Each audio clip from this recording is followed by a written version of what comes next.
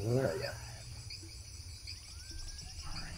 basic fantasy RPG, Temple of Tranquility.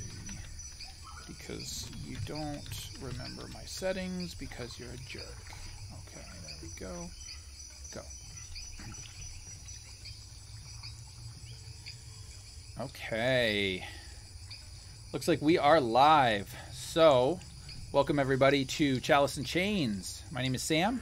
Today we are running some basic fantasy role-playing game right here, which is kind of quickly becoming my new favorite, definitely my new favorite OSR, if you want to call it that. Some people don't. And definitely my go-to for fantasy at this point. Simple, quick, and it's free. So if you want to check this out, basicfantasy.org. It's awesome. Check it out. And we're going to play today an adventure that I created called the Temple of Tranquility.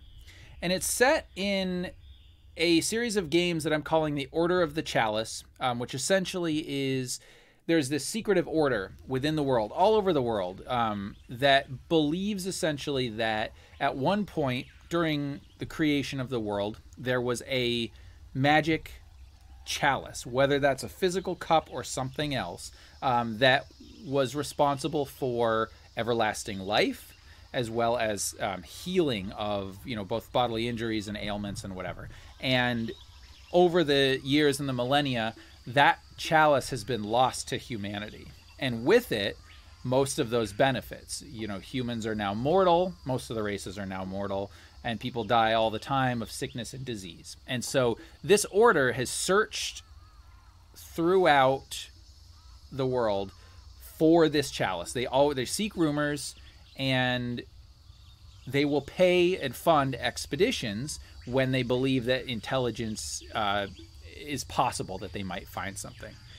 And they have been very excited because they believe that they have some rumors that might be very promising.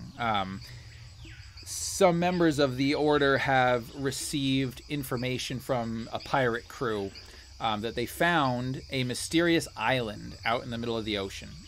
And the crew managed to make a map with the location to this island. They didn't spend a lot of time on the island because they found that it was extremely deadly. The native population was incredibly deadly, but they were able to, at one point, when they stopped to take a drink of water, they found restorative properties in some of the water, as well as the plant life. Certain herbs on the island would restore health. And so, unfortunately, they weren't able to stay much longer because they were kicked off the island, essentially, just by how dangerous it was. And it wasn't their intention to go there in the first place. But they made quite a pretty penny from the order, and now they have called you guys. They have said to you that you are to seek out this island and simply explore it. Find out if there is any truth to the rumor, if there is possibly the chalice. And there was also, what they put together that the pirates didn't know, was that there was knowledge in an ancient tome hidden deep within the annals of the church libraries and even some of the magical establishments in the world that spoke of a Temple of Tranquility. And this was one of the places that kind of feeds the myth of the chalice. Whether it's a myth, the order doesn't believe it is, but. And so it was talked about this verdant place, this place that was hard to find, but that was teeming with life, and that it was dangerous because any place like this would be. The temple is guarded by natural guardians, but that those that are deemed worthy would find these healing waters and gain the benefits. And throughout history, those that had supposedly had gone on to be the kings and the rulers and, you know, the great warlords and conquerors of the world. And so you guys find yourselves on a ship 3 or 4 days out from port.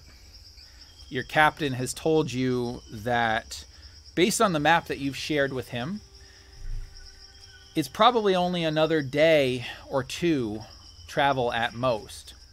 But he's concerned because, based on his, you know, sort of sailor knowledge, it looks like a storm is brewing. And so he basically tells you guys, he asks you guys, what do you want to do? If we are going to sail to this island, we will have to go through the storm. Or we could delay, but if we delay, we may run out of provisions and have to turn back. So when you guys say, no, we must press on, this is what our order has told us to do, he says, okay. And you press on through the storm. And it's one hell of a storm as you guys pass through. And I don't know whether you would have ever been on ships or out at sea or not, but this is one of those things where this is probably nothing that you've ever experienced. Or if it has, it's on a level that you've just never encountered before. And the ship is just rocking back and forth. You feel sometimes as though it may capsize, lightning hitting all around you, buckets of rain coming down, making the deck slippery and hard to see.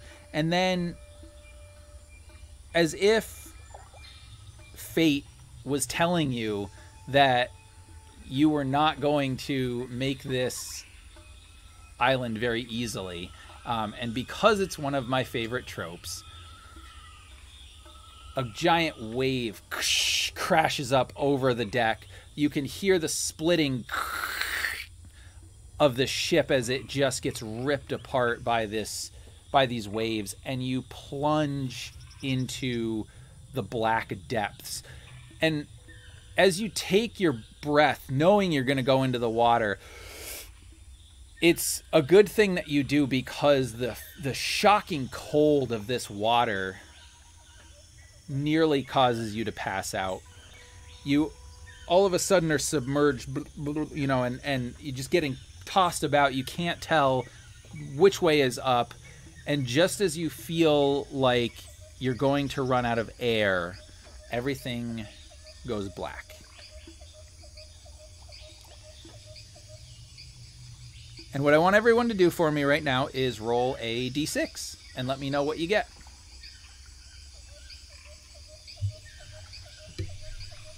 I got a 5. Okay, Eloy and Jose got a 5. How do you get a 1? Oh, you guys got 5s? All right. Oh, poor Salazar. Yeah, I got a 1. Is the one to wake up last. Okay, so I'm gonna do it this way. Okay. Jose. Yes, sorry, sir. Salazar. No, Valdar. Sorry. You awaken on the beach, and you feel this, just this like vibrating underneath you. You realize there's this coarse something on your face, on your body. You can't really see because, but you can sense light. And as you kind of pop your head up a little bit and spit like sand out of your mouth, you realize you're on a beach, and you look up and you kind of look around, and you see near you, also starting to get up, your companion Eldrazar and your companion Cassius. Salazar, the thief, has been, as far as you can tell, knocked unconscious. And all around you is the wreckage of this ship that you came in on. Some of the boxes and barrels and whatever are still intact, but for all intents and purposes, this ship is destroyed. But worse than that, you see this the source of this vibration. You look kind of down the beach a little bit, and you can see a number of sort of hazy figures, but one in particular stands out. It's this ginormous crab, something, you know, way bigger than you would have ever seen before, these big pincers, and it's coming towards you, potentially curious about who you are and maybe a source of food. So what are you going to do? All right. So Valdar first tries to make sure he has at least his shield ready, and tries to rouse his companions. Absolutely. And you're able to do so.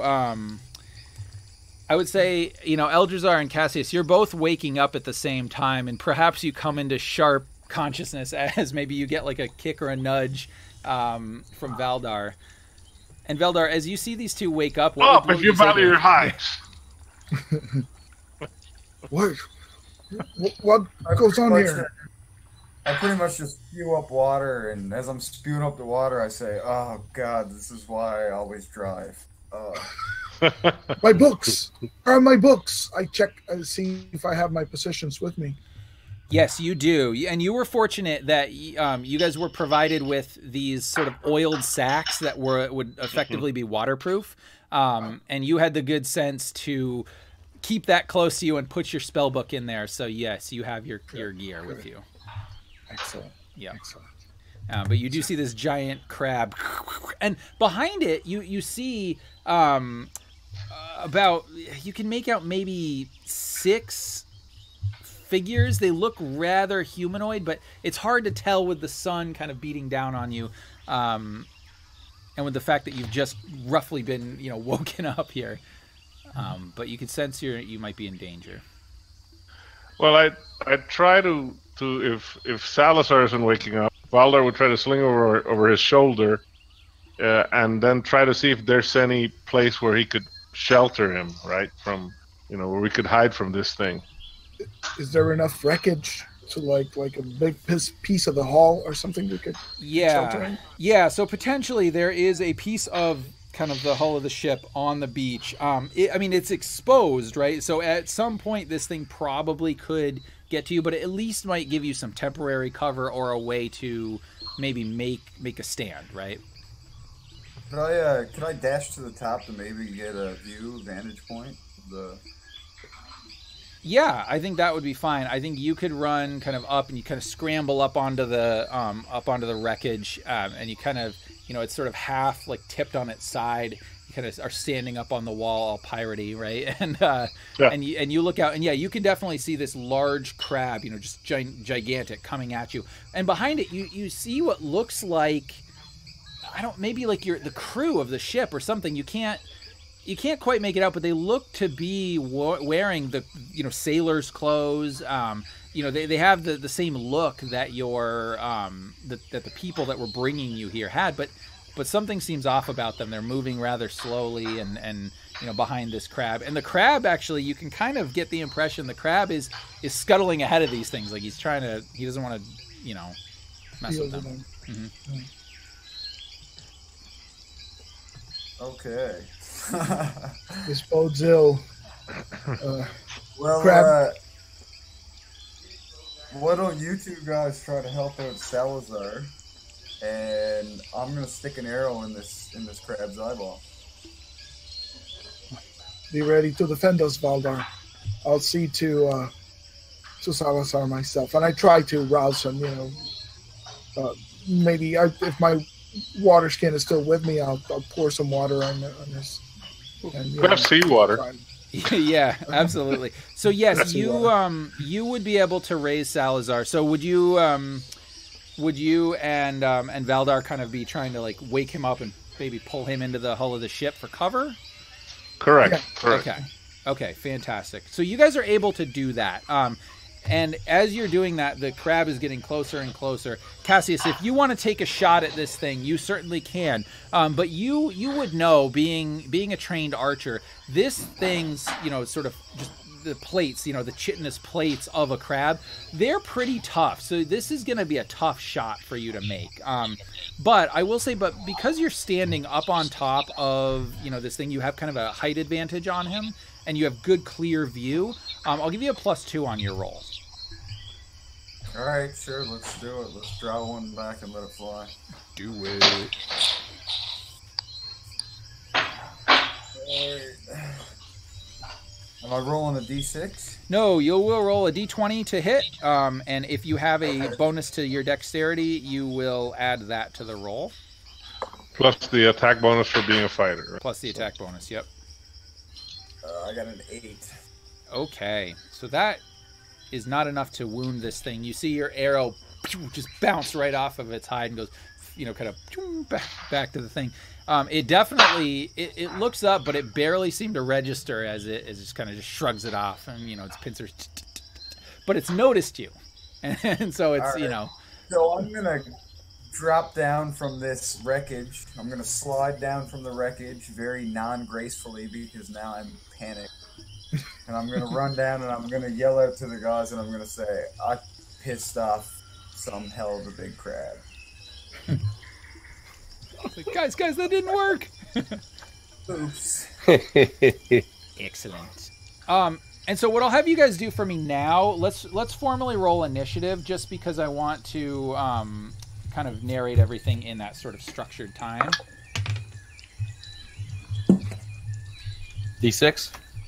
Great. What I'll do is I'll let you guys, you just keep track of your order, and then I'm just going to call 6, 5, 4, 3, whatever. And as you guys have that number, let me know.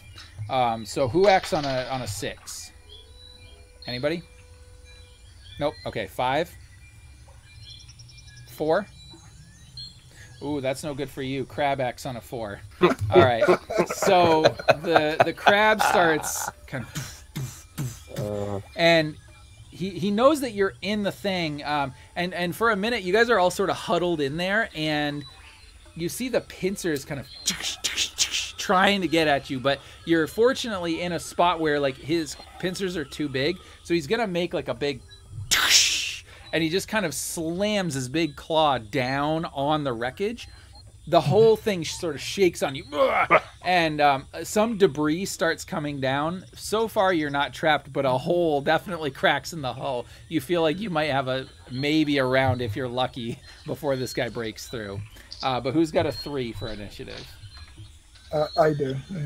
Okay, all right, great. So we've got Eldrazar and we've got Cassius. Who wants to go first? I'll say Cassius, probably you have the higher dexterity. Yes, definitely. Yeah. So are you going to try to unleash another arrow at this thing, or what would you like to do? Yeah, I'm gonna do another arrow. Yep. Okay. I'm gonna try.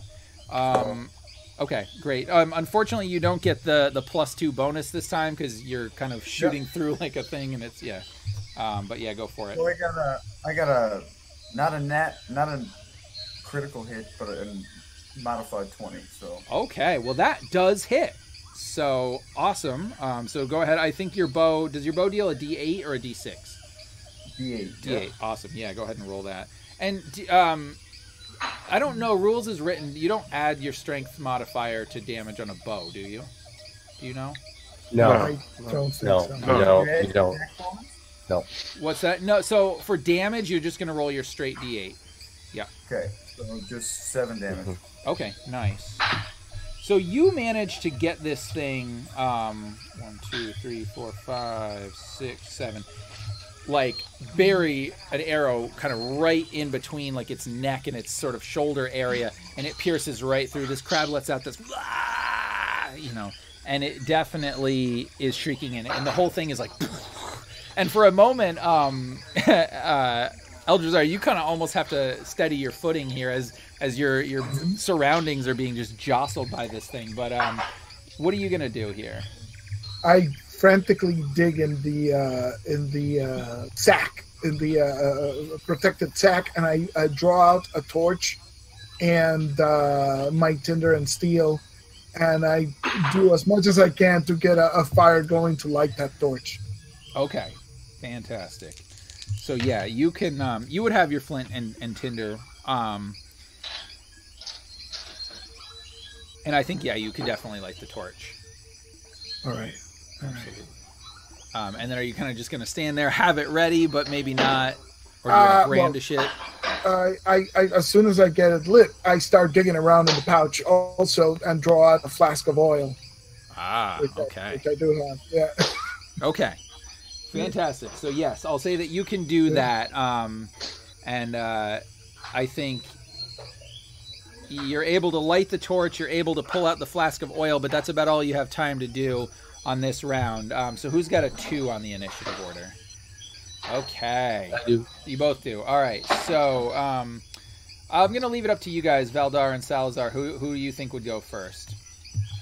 Thief probably has higher dexterity, right? Thief? Maybe. Probably. I have a 14.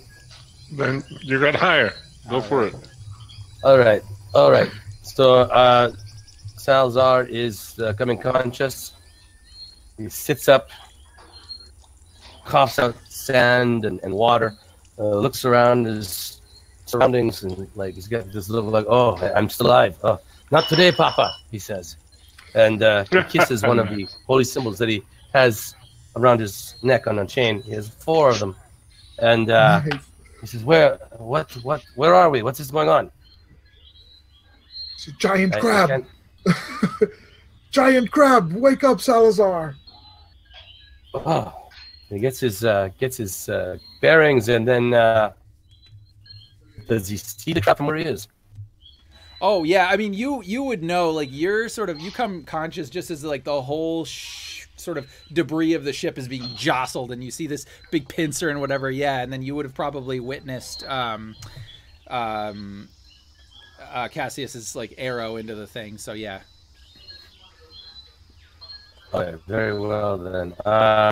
Then I will draw my short sword and Wake up, man! try and make my way around the back side of that shipwreck, that hull. Okay. Okay. You want to make your way around back. Okay. Specifically unseen, Yes. or more just in a strategic manner? Well, if I can make it unseen, yes, I will. Yeah, I think So you what would you can. like me- I'm gonna actually say that because, let me see.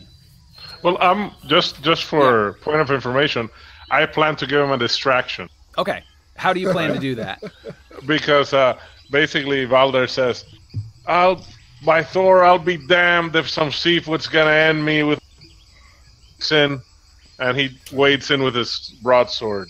No. Okay, then I would say in that case, being that that Cassius landed an arrow and this thing kind of backed off a little bit, and now he sees this human like brandishing his sword. Yeah, Salazar, you would have no problem sneaking around the back to try to get a strategic advantage for sure. Yes, I'm trying to get a flanking attack on this creature. So I guess I'm spending my turn doing that, getting position. Okay, fantastic. All right, and so Valdar, were you going to sort of just brandish your sword, or were you intending to run in and attack it? Yeah, I'm running in and attacking him. All right, You got it. Go for it. All right, that's 12 plus 6, 18. All right, so yes, you do manage to find purchase in the soft bits of its flesh. Go ahead and tell me how much damage you deal.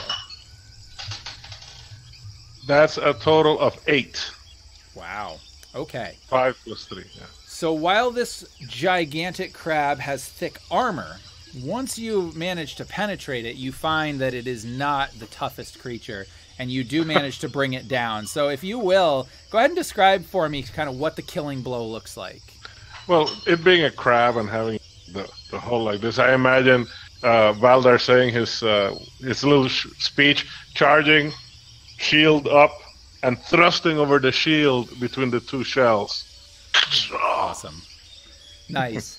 And then I think that's awesome. Yeah. And then I think probably as that happens, your sword plunges in, and you immediately know. But then you realize 2 things happens. All of a sudden, this blood and ichor just starts like spraying out, and you have to put your shield up to block it from your face. And then you kind of have to leap and tumble out of the way as this whole thing comes down on you. And so as that happens, Salazar, you would immediately notice, just as you're kind of getting around here and you see the crab fall and you see Valdar kind of tumble out of the way, you guys are not out of the woods yet. You see that these humanoid figures, there's 6 of them, and you can tell that they are your crew, but they don't look like they recognize you. They look really strange. And let me ask you something. You have these holy symbols, right? Have you sort of studied the tenets and the religious texts of any of these, or do you just kind of have them as good luck charms? No. I just hedge my bets. That's all. Okay. I pray to multiple gods, depending on the situation. So in that case,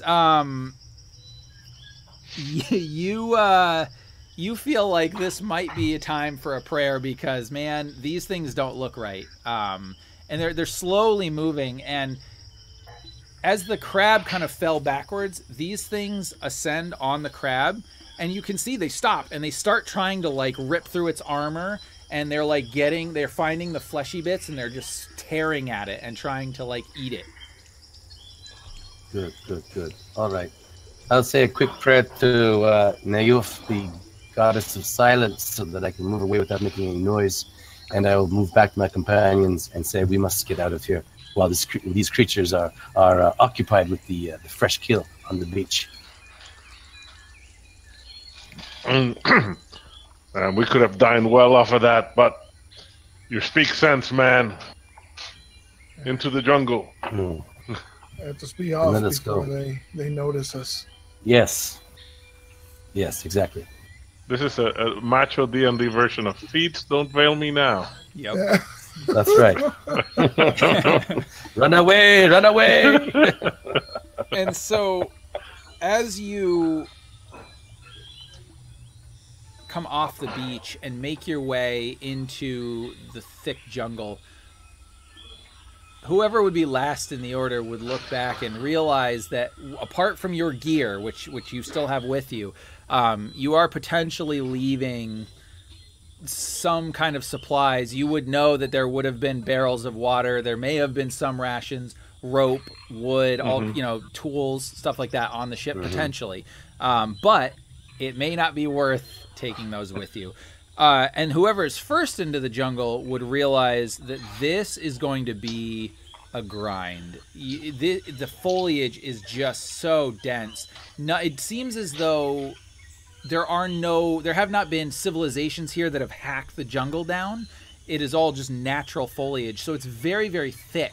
So you immediately start getting in, and maybe 10 feet into the jungle, it's vines on your feet trying to trip you up, and great big swaths of just huge jungle fauna, like our flora, just all over the place. So I want to look back. Who's up front? I guess since I have the hand axe, right, will be my job to hack my way through this. All right, I'll be near the back. You're saying Eldazar. Yeah. No, Valdar is in front. I want to look back and try to estimate how many of these, count them if I can, how many of these figures are actually on the beach, because yeah, you could tell that there's only 6 that you can see. Only 6, the DM says. Yeah. So I'll look at these guys and I'll say, we seem to have been lucky in getting away. They're distracted with a crab. There's half a dozen of them, but it might be wise to procure more supplies and secure our retreat. I do have holy water here.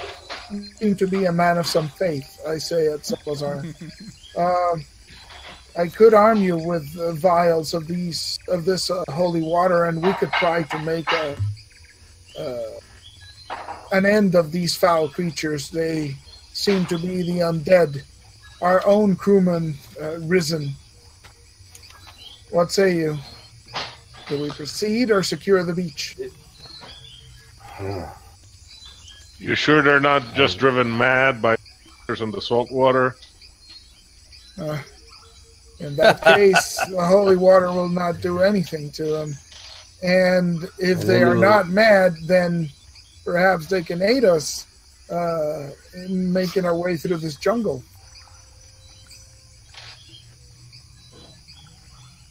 maybe we should try to draw them away from the ship. Huh? Maybe somebody who's fleet of foot could go out there and draw them away, and then the others could move in, get the supplies, get them So I up. pull up my bandana and I pull up my hood and I just turn and I look and I say, "You better be volunteering yourself, sir."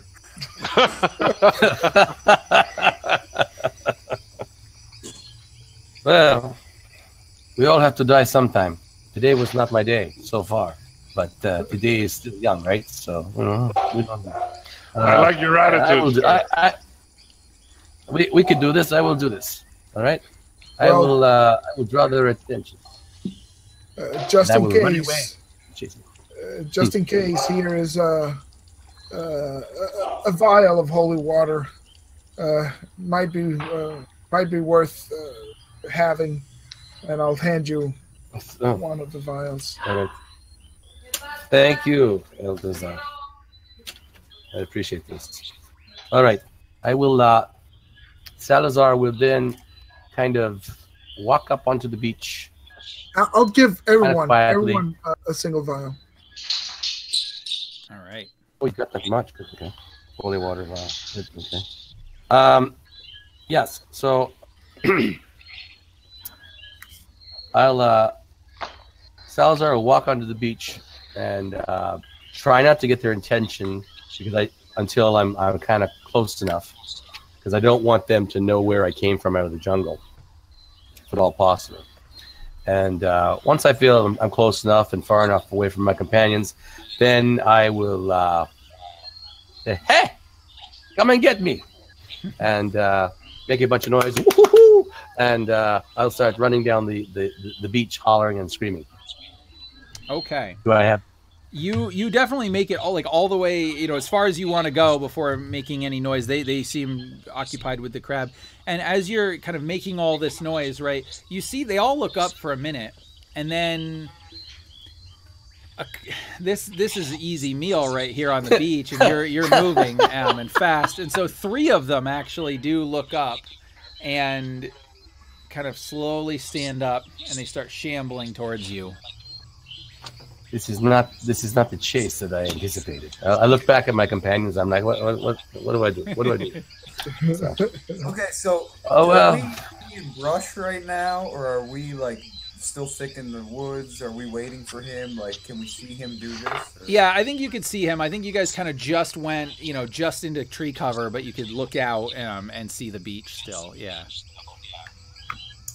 Okay, so I turn to my companions and I say, "You think you can reach them from here?" Well, if I'm flicking my vial in my hand like I'm gonna throw it from the point that we're at.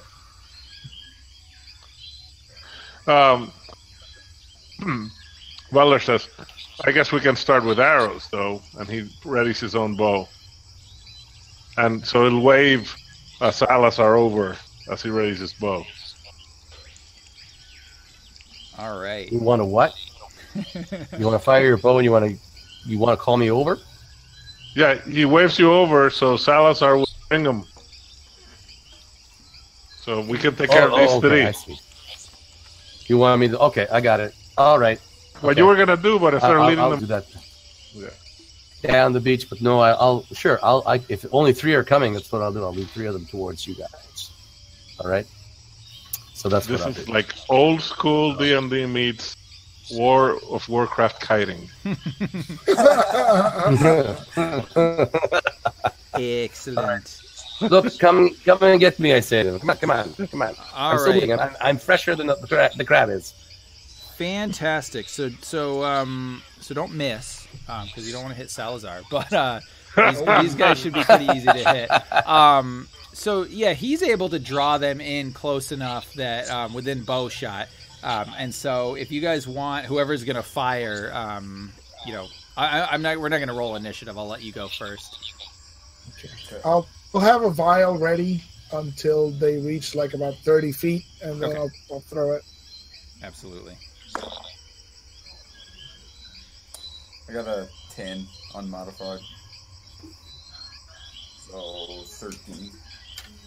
All right. Wait, but you have, what's your dexterity? 16. So that's a 15. And did you take specialty with the bow? The weapon specialization. Yeah. So that's a 16. So your bow Because +6. your attack bonus at this point is +3 because you're level 4. 16 dex is a +2 for bonus. Yep. And then +1 for your weapon specialization. Okay. Yep. So, so I mean, for your bow, if you want, you're always going to attack at a +6. Okay, perfect. Wow. And the specialization bonus is for damage, even if the strength doesn't. So that. Yep, absolutely. And that definitely hits. These things are slow and shambling and have no armor. 5 damage. Okay.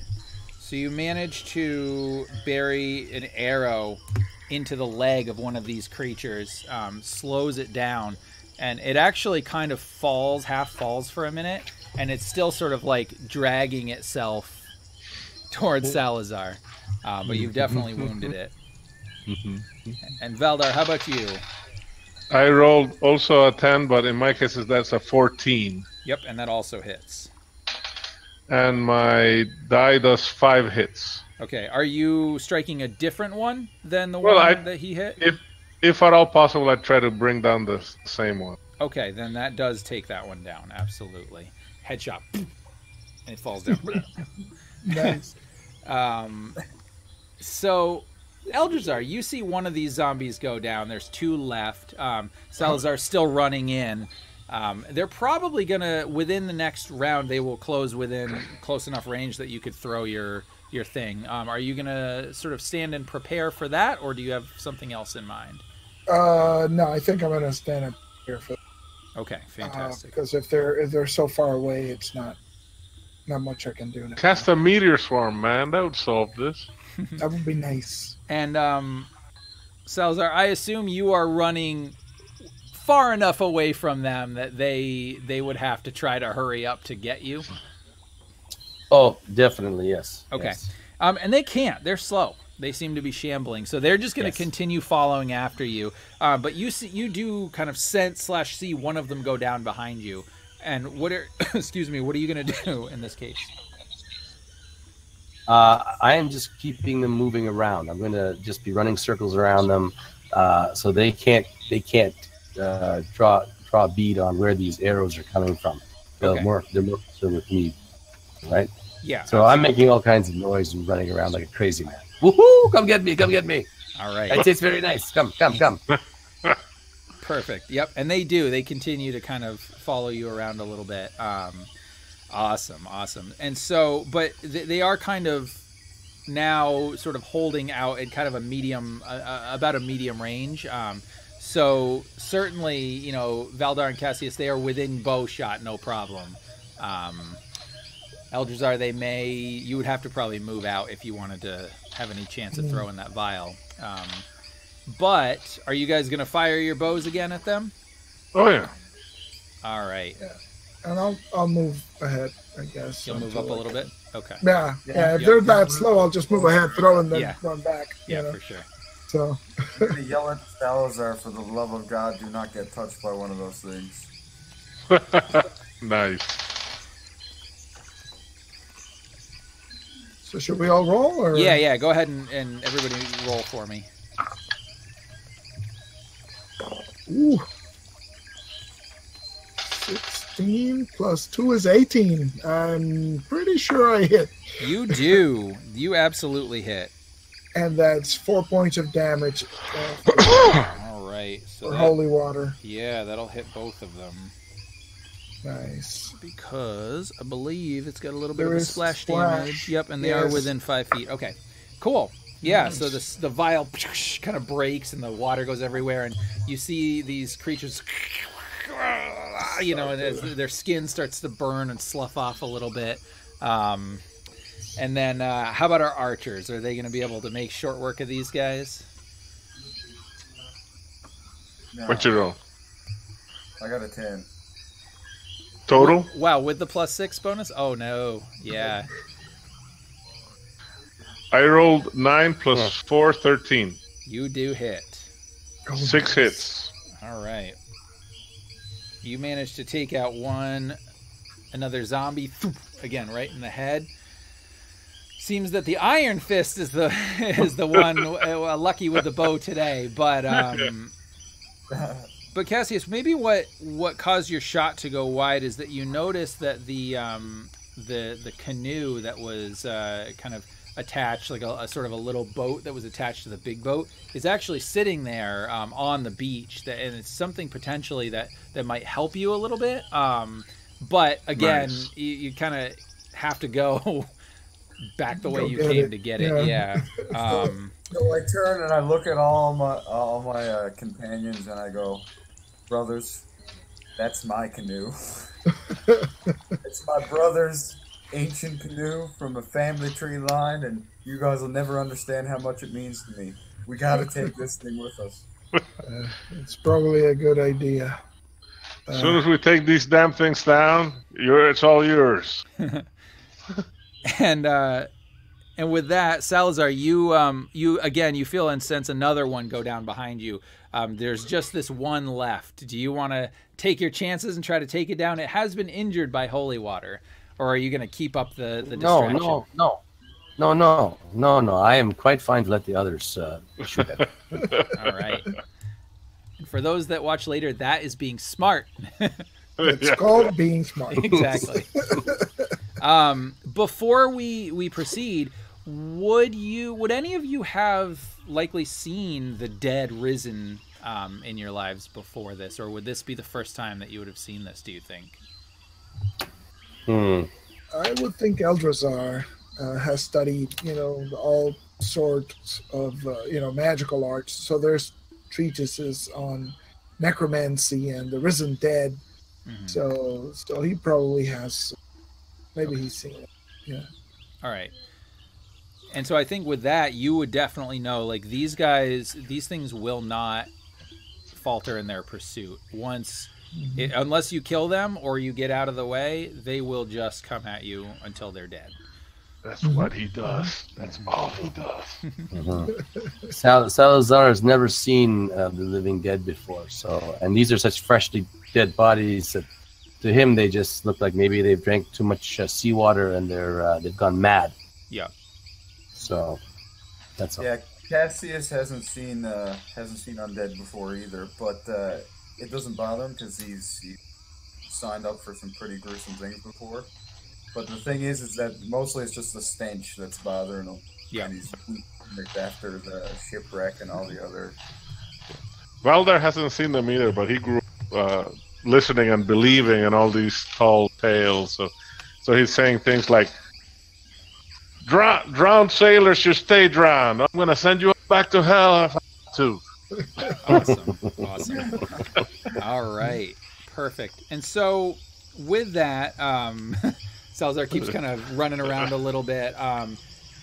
The ones over by the crab are making short work of that thing. I mean, you've seen they basically flipped it over and are just feasting on the underbelly of it, and they're making short work of it. You think that it's, they probably aren't going to take very long to finish this thing off. Damn it, all we'll have left is the claw meat. Which is in high demand, but yes. They haven't gotten to the claws yet. So, all right. So what do you guys think? What do you want to do? We've got one zombie left. Who wants to take it out? I'll try and take it out with... Oh, sorry. I'll try to... Because I'm probably closest, right? So I'll try and take it out with an arcane bolt. Okay, fantastic. So, make your ranged attack, but you can use your intelligence modifier instead of your dexterity modifier. And by now, I'll, try to get within, like, maybe 10 feet of it. Because it's running, so... Yep. I still have a torch, and I use my free hand. I just gesture at it, and oh my God, natural 20. So. Oh baby! All right. Yes. So I think I will use in this case just whatever damage you have, just double it for a crit. And that's awesome because I just rolled a 3 on the D3, so that's a 6. Awesome. 6 hits. Okay. So this thing manages to still stay in its unlife, but just barely. So, I imagine like as this arcane bolt of energy comes sort of flying out of your hand and just impacts on this creature, you would actually see this light. How do you imagine it would look? Would it be like this, like what color light or what form would this arcane bolt take? Yeah, so probably like a greenish light, I suppose. Maybe like a, I don't know, like maybe like a flaming arrow, but of greenish energy that flies off. Yeah. Sweet, awesome. Okay, cool. So yeah, this like sort of green arrow kind of flies out of the wizard's hand, impacts into the thing, and you would see for a minute, it's like this glow as this bolt almost like sticks into it, and it's all kind of an illusory effect, but and then you can see the light from the inside start to like expand a little bit, and the sort of left side of this thing just kind of explodes out, and so this thing is sort of just kind of shambling at you with one arm. And Salazar, at this point, it has definitely turned its gaze from you. It no longer is concerned about you, but towards the thing that caused it so much pain. Cassius, you would notice this as well. This thing is about ready to fall over. Probably it would fall over if somebody gave it a push. The others are still occupied? They are. Okay. Is there a large rock I can sit down on and get the sand out of and water out of my boots? Yeah, I think there would probably be like a rock or some kind of like debris or something. Yeah.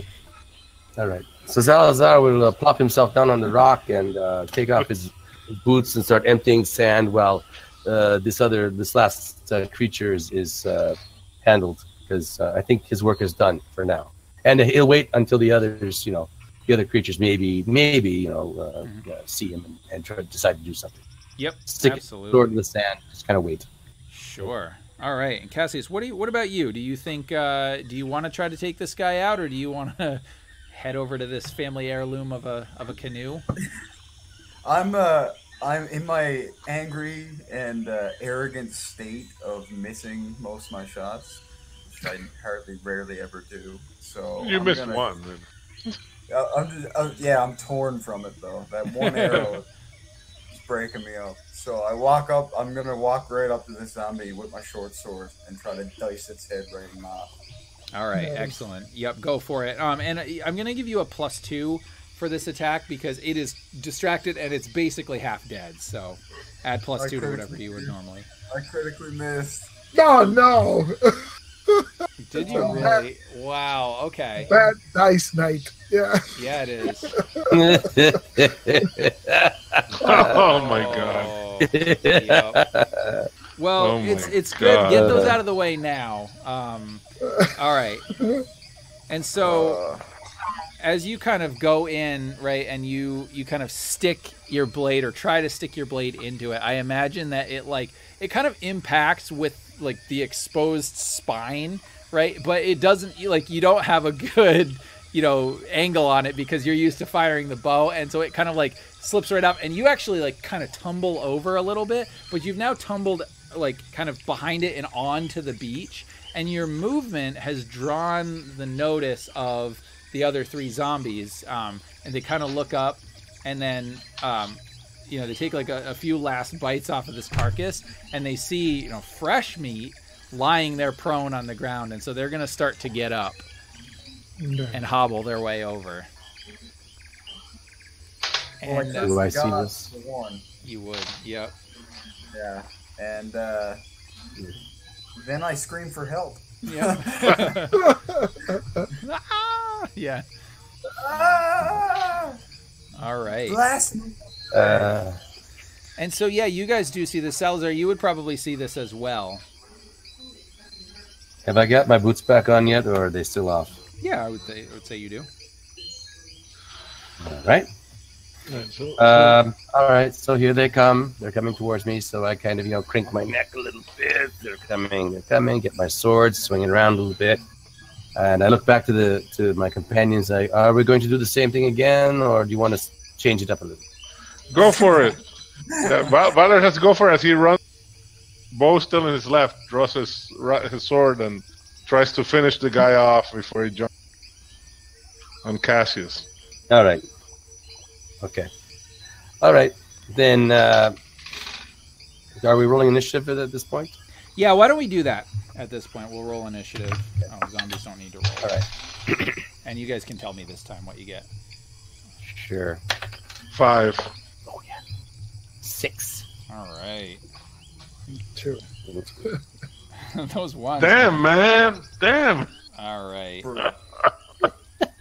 Cool. All right. So,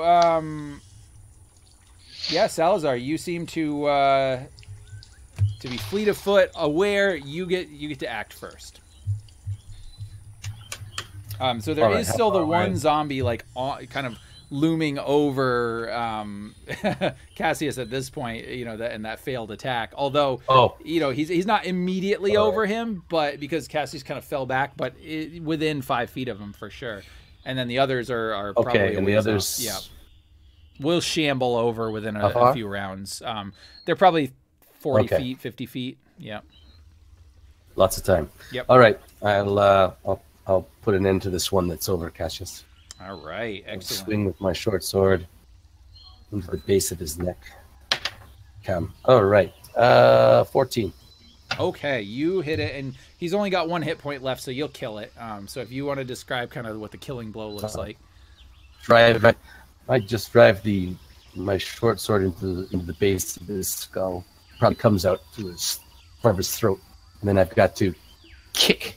You know, with my foot, I've got to pull my blade out of his the base of his skull, and let him fall to the ground. Nice, and as he does, so wipe it on my cloak. Yeah. Perfect. And yeah, as he does so, you can see, you know, just the blood and whatever, it's all congealed, and it's just, you know, it's not the way a normal living person would die.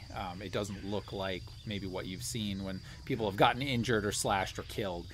This and it's foul. It smells just tremendously bad.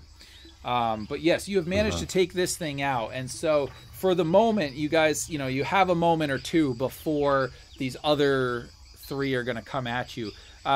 And surveying the beach, you don't see any other immediate signs of danger, but definitely the sort of supplies and whatever are still there near. At least whatever supplies are still available are still there. So let's see, Valdar. All right. Since nobody's close by, he's going to shoot an arrow at one of the 40, 50 feet away. All right, go for it. Ooh, 19 plus 4. That usually hits. That does hit. Oh, man. 8. What is it with these dice today? Wow. 8 hits. All right. So, yeah, you kind of just let the shot go, and the bolt buries again right into the thigh of one of these things, and it kind of falters for a minute, and it's hobbling still, but it's a little bit slower. But, man, this determination on this thing, it's still coming for you. It's still alive. Do you want to try to reposition yourself, or are you going to stand and hope that you can take them down before they can make it to you? Nah, I'll stand, because if they get close, I'll switch to sword and ward. Okay, fantastic. And Eldrazar? I fish in my sack again, and I draw another vial, and they're about 50 feet away, you said? Geez. And are we all standing like in a line? Somebody in front, or? Well, I would imagine that Cassius is kind of like out farther ahead of you, and then I would think Salazar would have run up and kind of stabbed the one near that. So you and Valdar would be kind of sort of next to each other, sort of standing back. Yeah. Okay, so I'll walk a bit forward to where the other guys are, so that I'm like what, 30, 50, 40 feet away. Yeah. Yep. All right, so I'm gonna try and throw that vial at them. All right. And that's an 8. Are they like... They're more than 30 feet out, right? I mean, you could... Well, what's your movement, Overland? Do you have...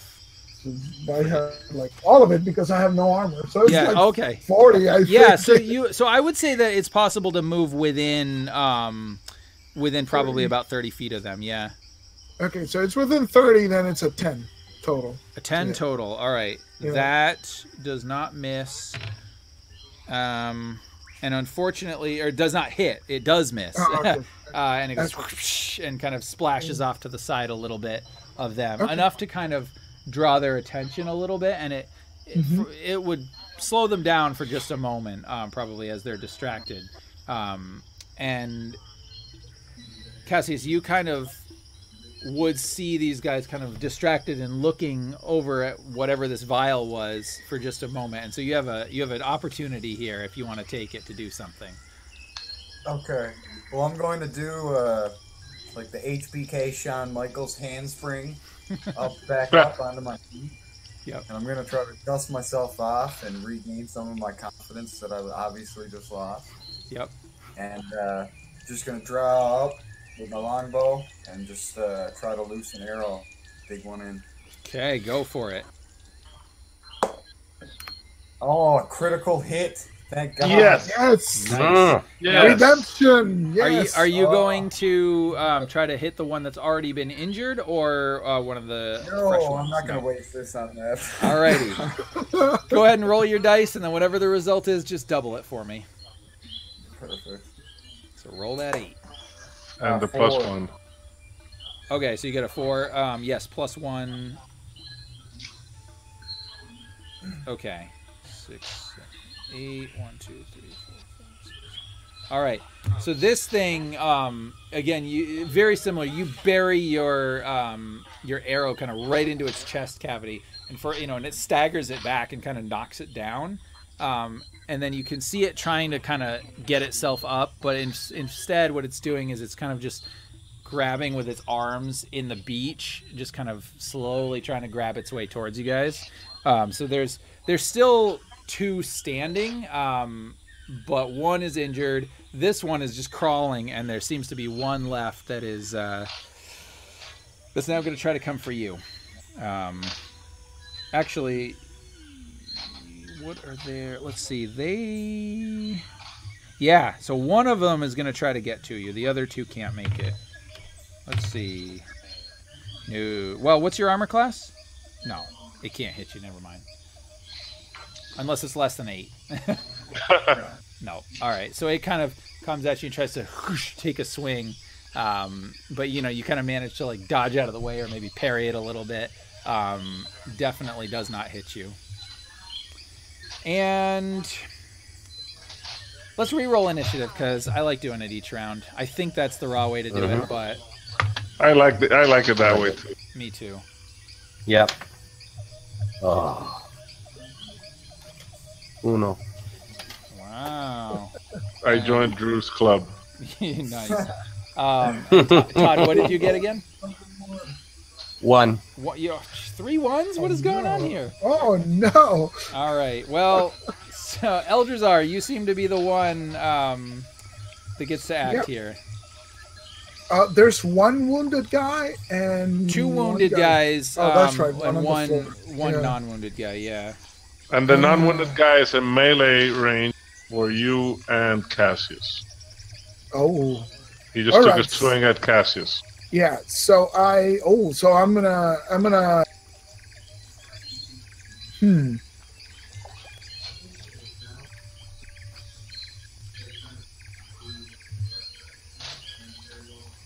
You know what? I'm not gonna risk it. I'm gonna throw another vial of water at the wounded guy because he's on top of Cassius, so I might as well use that. No, the non-wounded guy is the non-wounded guy is on Cassius. Yeah, he was the only one that could make it to Cassius. Yeah, the other 2. Oh, so I'm going to hit that guy anyway. I'm going to try to hit that guy, and then I'm going to run back to these guys. All right.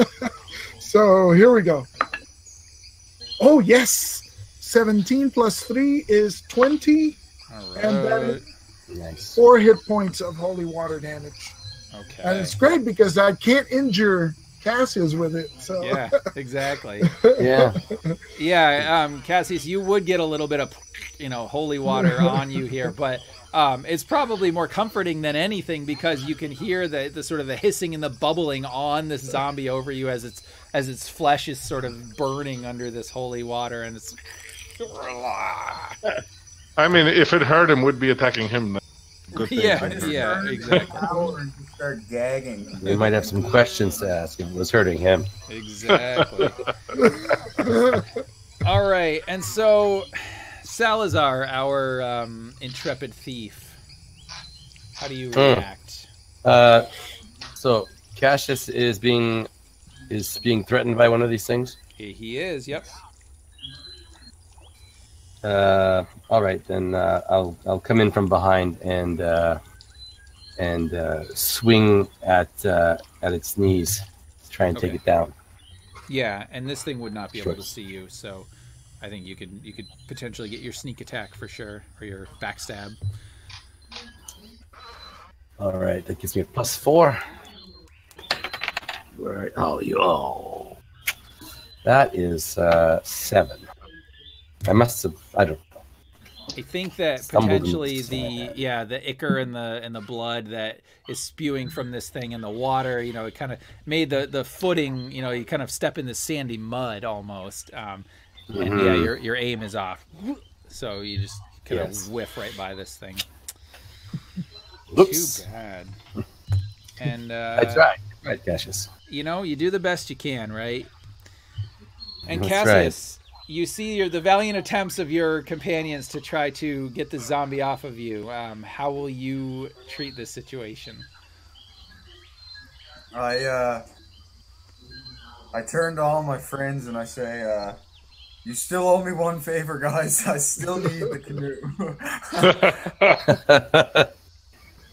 I appreciate the efforts, gentlemen. I really, truly do. Most gracious. Now, and so this guy is like kind of right on you. Are you gonna try to attack him? Yeah, I'm gonna attack him. I'm gonna do a short sword attack, I guess. 'Cause Okay. he's so close. Yeah, go for it. Actually, I still got that holy water veil. So the vial. Yeah, you do absolutely. So go ahead then and throw that.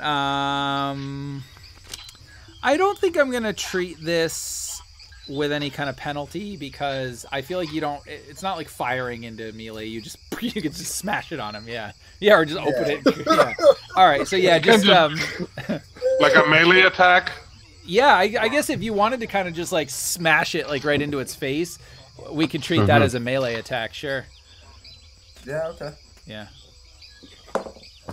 19. Yep. Plus. Oh. Yep. That hits it. So go ahead and roll a d8. 3. Okay. And so again, just kind of this vial now with the glass and the holy water in its face, and this thing is definitely distracted. But this one is tough. This was, probably like, I don't know what the ranks are on the ship, but whatever the guy would be that would like, keep order and the bosun. The bosun, yeah, beat people up when they weren't doing what they were supposed to do. But you don't take it down quite yet. But Valdar. All right. Because I want to see Cassius do more play than I do, Valdar moves in and hacks at it with broadsword. Alrighty, go for By it. Odin, stay dead, would you? That's an 8 + 6, 14. That is a hit. And that is a 7 hits of damage. And that is just enough to take it down. So what does that scene look like? Well, this being sort of a barbarian fighter, splits the skull to the teeth. I mean, that's really the only logical description for it. Nice. Ah! Stay dead, by Odin. Oh. Nice. And then I think this thing, yeah, and it would be like that slow motion where it's like, and then it's sort of like, and then it's yeah. Very subtle, my friend. Very subtle. Yes.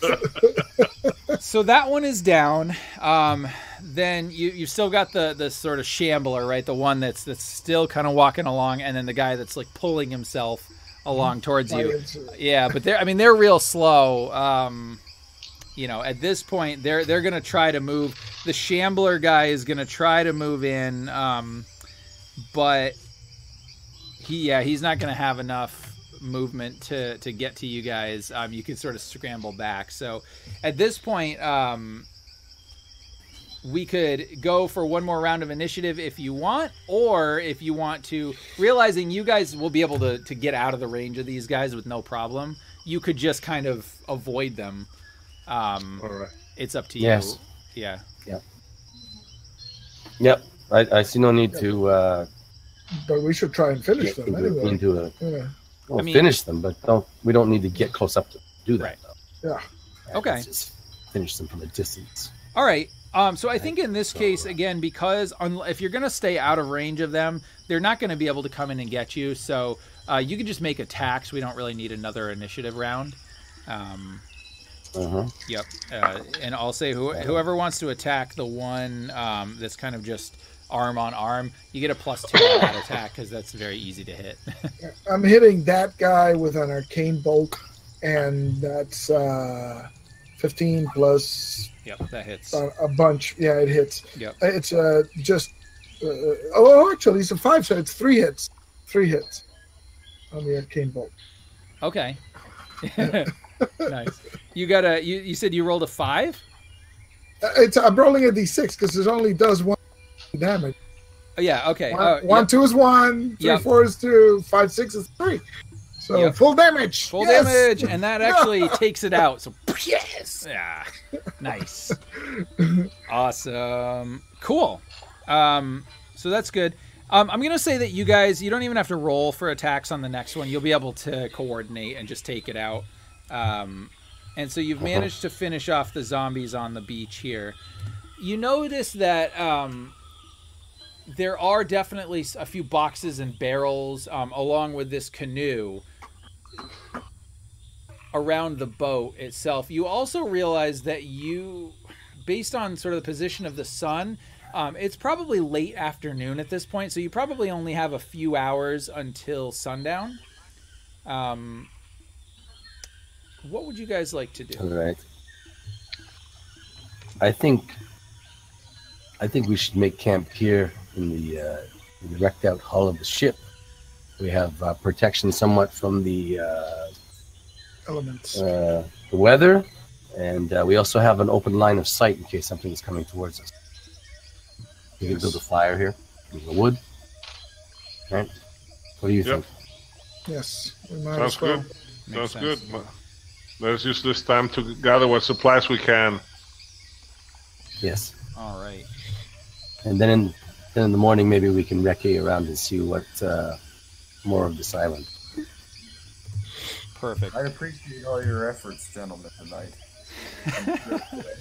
Well, it seems you live to have your canoe, so... A man's got to have his canoe. Yeah. Let us secure that as well. Outstanding. Yes.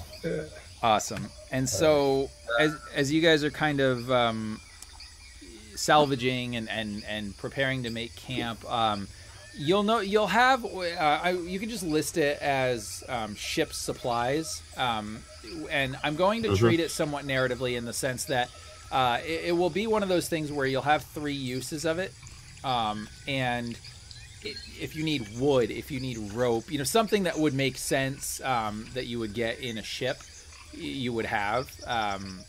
Grog. Yep.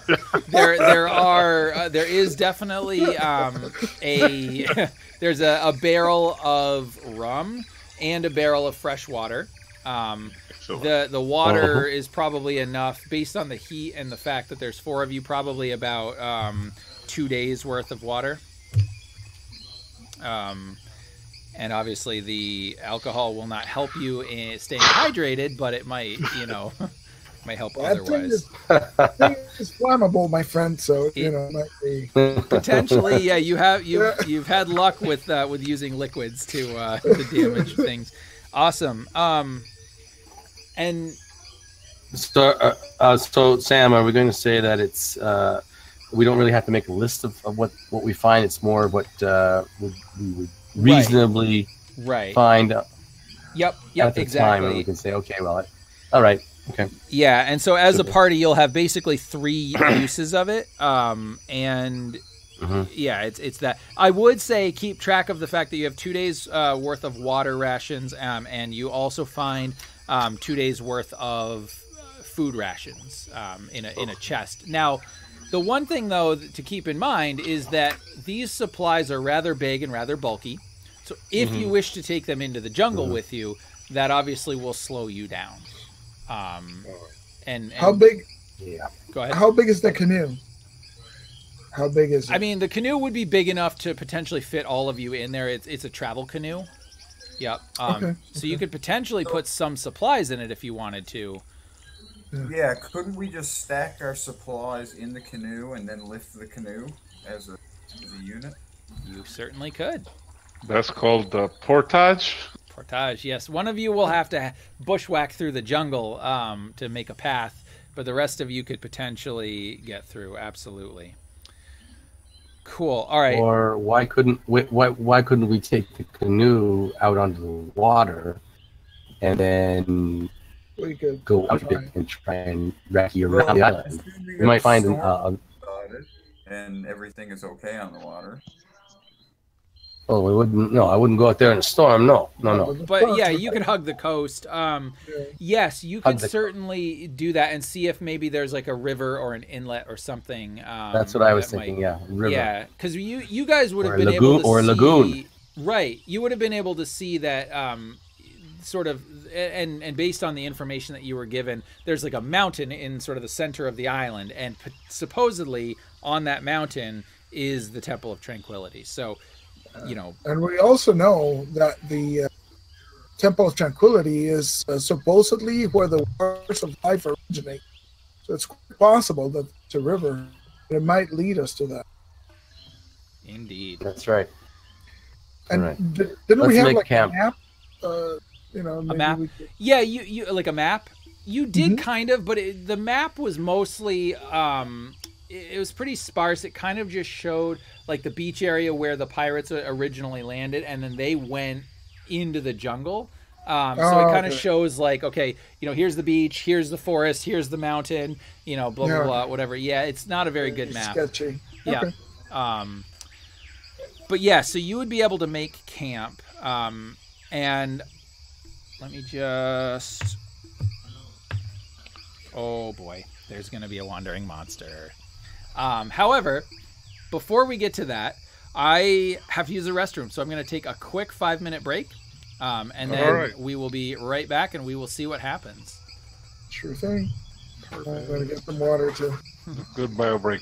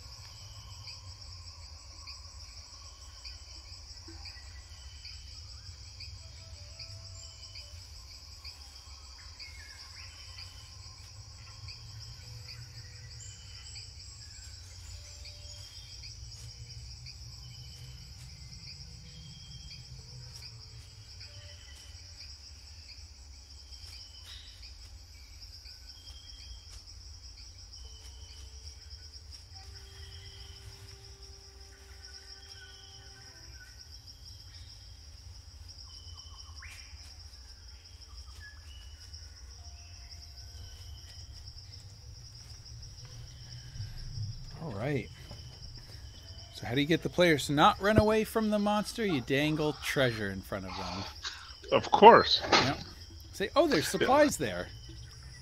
Well, Eloy actually did that once when we were starting to try out 3.0, and there was like this huge, sort of big magical panther on top of a treasure chest. Yeah. And everybody's like, let's go. I'm like, no. Are you kidding me? Like, no. There's a treasure chest. Yeah. But there's a big magical panther on top of it, yeah. Right. This was before the term murder hobo had been coined, so. Awesome. Awesome. Okay. Cool. Well, we'll wait until everyone gets back, and then I will have you guys tell me which order you will have kept watch. But, man, so far, I think, you guys fared well. I mean, didn't take any injuries. That's good, Nope. That's excellent. Yeah. Those 10 vials of holy water that I bought paid off. Yeah. Yep. Not having a cleric, no big deal. No big deal. That's right. Yeah. Well, this is the eternal. I was talking with Jason first one day, and I complained of the only old school game that wizards don't have too many spells. And he's like, "Wait a minute! If you really be old school about it, how many spells does Gandalf have?" Yeah, Gandalf. The thing is, got though, a point. if you look at it though, D&D wizards are not Gandalf, by any means. I don't know that Gandalf would be classified as a wizard if we were to sort of base it on D&D or even base it on something like Merlin, right? Merlin's a wizard or maybe a druid, but I don't know. Gandalf's an angel. Right? Yeah, he's right. Amazing. He is. He's some kind of extraplanar being. I feel like. But technically, he's a wizard because they call him calls him. Yeah. Yeah. So. Yeah. But if you think about it, he uses that his staff to hit the ground and cause an earthquake thing. He's and a fire spell on the wolves. Fire. Yeah, and then he just uses his acorns and fire and whatever. Yeah. So, there's talks to butterflies. Yeah, it's funny. There's you'll see it all over social media and Reddit and whatever about how would you class Gandalf in D&D, and it's.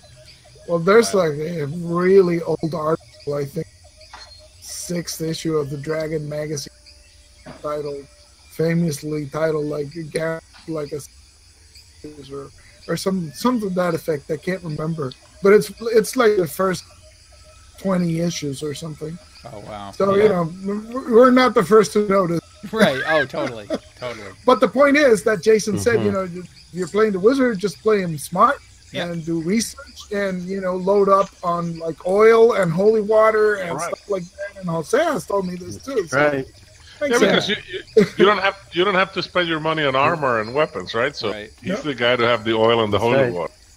Well, and that's the thing that I like so much about these older editions is that gear is so important, and when you think about the fact that you're playing a game of adventurers, in more modern games, they don't go adventuring in the classical sense, they just go rampaging. No. But equipment, and you almost don't even write it down in half the cases, Exactly. I my 5e group that I play with, I won't DM it, but I play with these guys, and gear is almost hand waved.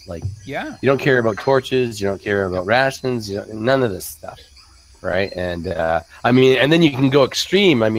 What is it? Torchbearer.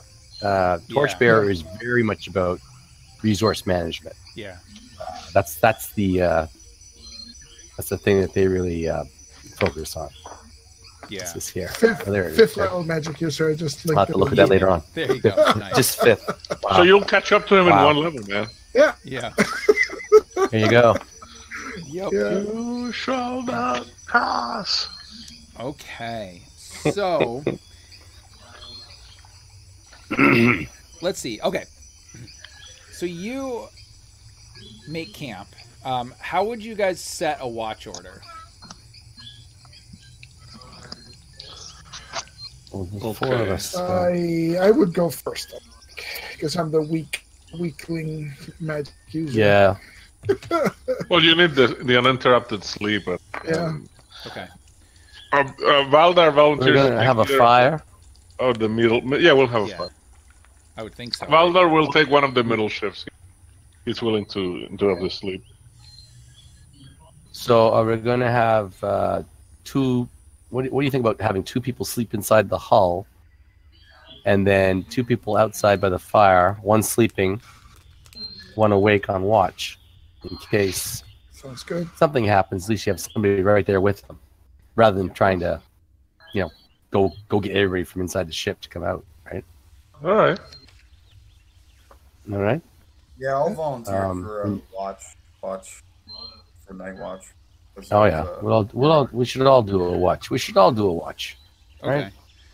So you Okay. think I Eldrazar picked the first and then Valdar second? Yeah. Okay. Yeah. So Mhm.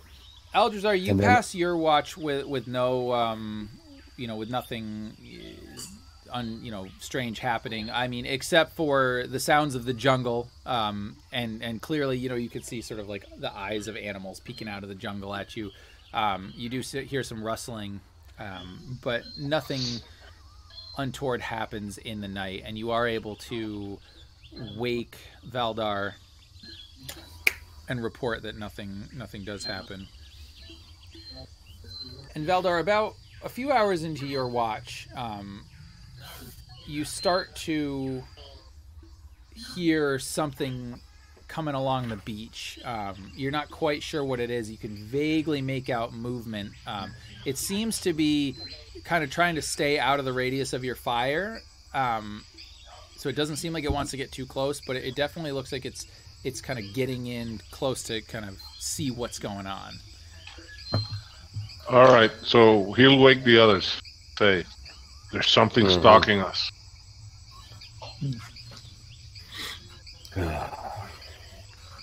All right. I'll say a quick prayer to Nayuf, Goddess of Silence, and I'll skulk into the shadows, try and get a look. Okay. I will grab another from my pack and light it at the main fire. A torch. Okay. Yes, just poke it in the fire and light it up, just in case. Absolutely. Let me see. Just gonna check this. All right, and okay. So you're kind of holding your torch there. You guys are all kind of alert at this point, and Salazar kind of goes sneaking off a little bit to see if he could figure out what it is. Salazar, you manage to kind of sneak your way along the beach. You're getting closer to this thing, and as you get in closer and closer, you realize that this is not a humanoid. It looks, it's on four legs. As you get in even closer, you start to see, it's definitely a longer thing. It's got a tail of some kind, and unfortunately, you were not able to sneak in silently enough. This thing does become aware of you. Are you going in with a torch or no? Oh, no. I didn't think so. Okay. Just wanted to double check, but okay. That's So not- you are right out sort of the edge of like the radius where the campfire would give you any light, but you hear this like Yes. a growling sound, and it seems to be aware Right. of you. And I see a long creature with the long tail. Is it low to the ground? Yes, it is. Or okay, all right. Yeah, it's hard to make out features beyond that, but it's fairly large, and it is growling at you and seems to be aware of you. It's growling at me. How far away do I think it is? It's probably within about 10 feet of you. Okay, I will back away from it towards the firelight, and I'm not turning my back on it, and I'll just call out to the others. We have something coming to visit us. Make preparations, my friends. Okay, let's see. I will walk back in towards the camp. Perfect. And okay, so it does not immediately try to attack you, but it definitely seems hostile. But as you kind of make your way back towards the firelight, just as you kind of get within the fire, it kind of peels off a little bit, and as it's kind of, it looks like it's trying to go around to sort of figure out what's there. You realize that this thing is scaled. This is probably some kind of reptilian creature. Ooh. Right. Okay. All right. I'll report my findings to the rest of them. Yep. And at this point, you as he reports, you can see the figure out here. It's you can't make out exactly what it is, but you can definitely see something out there. With my jungle awareness and like experience, would I know? Would you know what it is? I mean, so reptilian creatures in, sort of an island jungle setting, I mean, being that it's got legs, the most likely thing, it's probably some sort of either like crocodile or lizard or something along those lines. And it's walking on 4 legs or 2 legs? On Four. Yep, and it's got a big tail. So now it's skirting the firelight. Is that what you're saying? Yep. All right. I don't think it's going to, as long as we keep the fire burning, I don't think it's going to attack us. We should be vigilant, though. I, for one, don't want to go traipsing around in the dark trying to fight it, but we know what it is now. That sounds prudent. It would have to be very hungry, risk nearing the fire, I should think. More wood, That's perhaps. right. Yeah. Yes. So build more up the wood, fire. More wood. Yeah. All right, so we'll take some more of the drier wood and build up the fire. Okay. Okay. And as you do that, you see it kind of make its way around, kind of behind the way I imagine it is like if the sort of the ruins of the ship are here and your campfire was kind of like over here a little bit, this creature is sort of coming around the back here because it's trying to get away from the firelight. And so as it kind of gets around to the back, that's when it starts to slow and it starts to actually come a little bit closer and a little bit closer into, where you would have your supplies, probably. So it's going after the supplies. And is anybody currently in the hull right now, or were you guys kind of giving it, like you were watching it, but kind of giving it some distance? Yeah, I'm kind of standing in front of Eldrazar and kind of with my hand on his chest, and I'm turning to him. What's your opinion on the situation? What do you think we should? If it goes after our supplies, maybe it would be prudent to scare it away. We could try and make noise, perhaps fire an arrow at it. There's a chance we'll just anger it and it might want to attack us. We should drive it away if it takes our food. We just fought hard to get this food. What did we do with all those bodies? Did we just leave them on the beach? I would assume because so it's not interested in the carrion that's out there. And I imagine we had some good crab meat for supper. Yeah, I don't know. Did you? I mean, considering those things were chomping on it. I didn't think they got to the claw. True, that's true. Okay. I don't like to work that hard for my food, so but yeah. Yeah. Me neither. Usually in real life, but so we probably would have put the claws themselves on the fire. There you go. Let them cook in there. Yeah. Perfect. All right.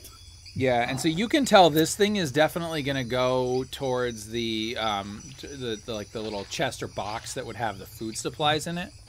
Yeah, think we should try and carve it off. So the wizard's intellect is obviously the most reasonable way to go with this. So I'd say Valdar, let's draw the goals.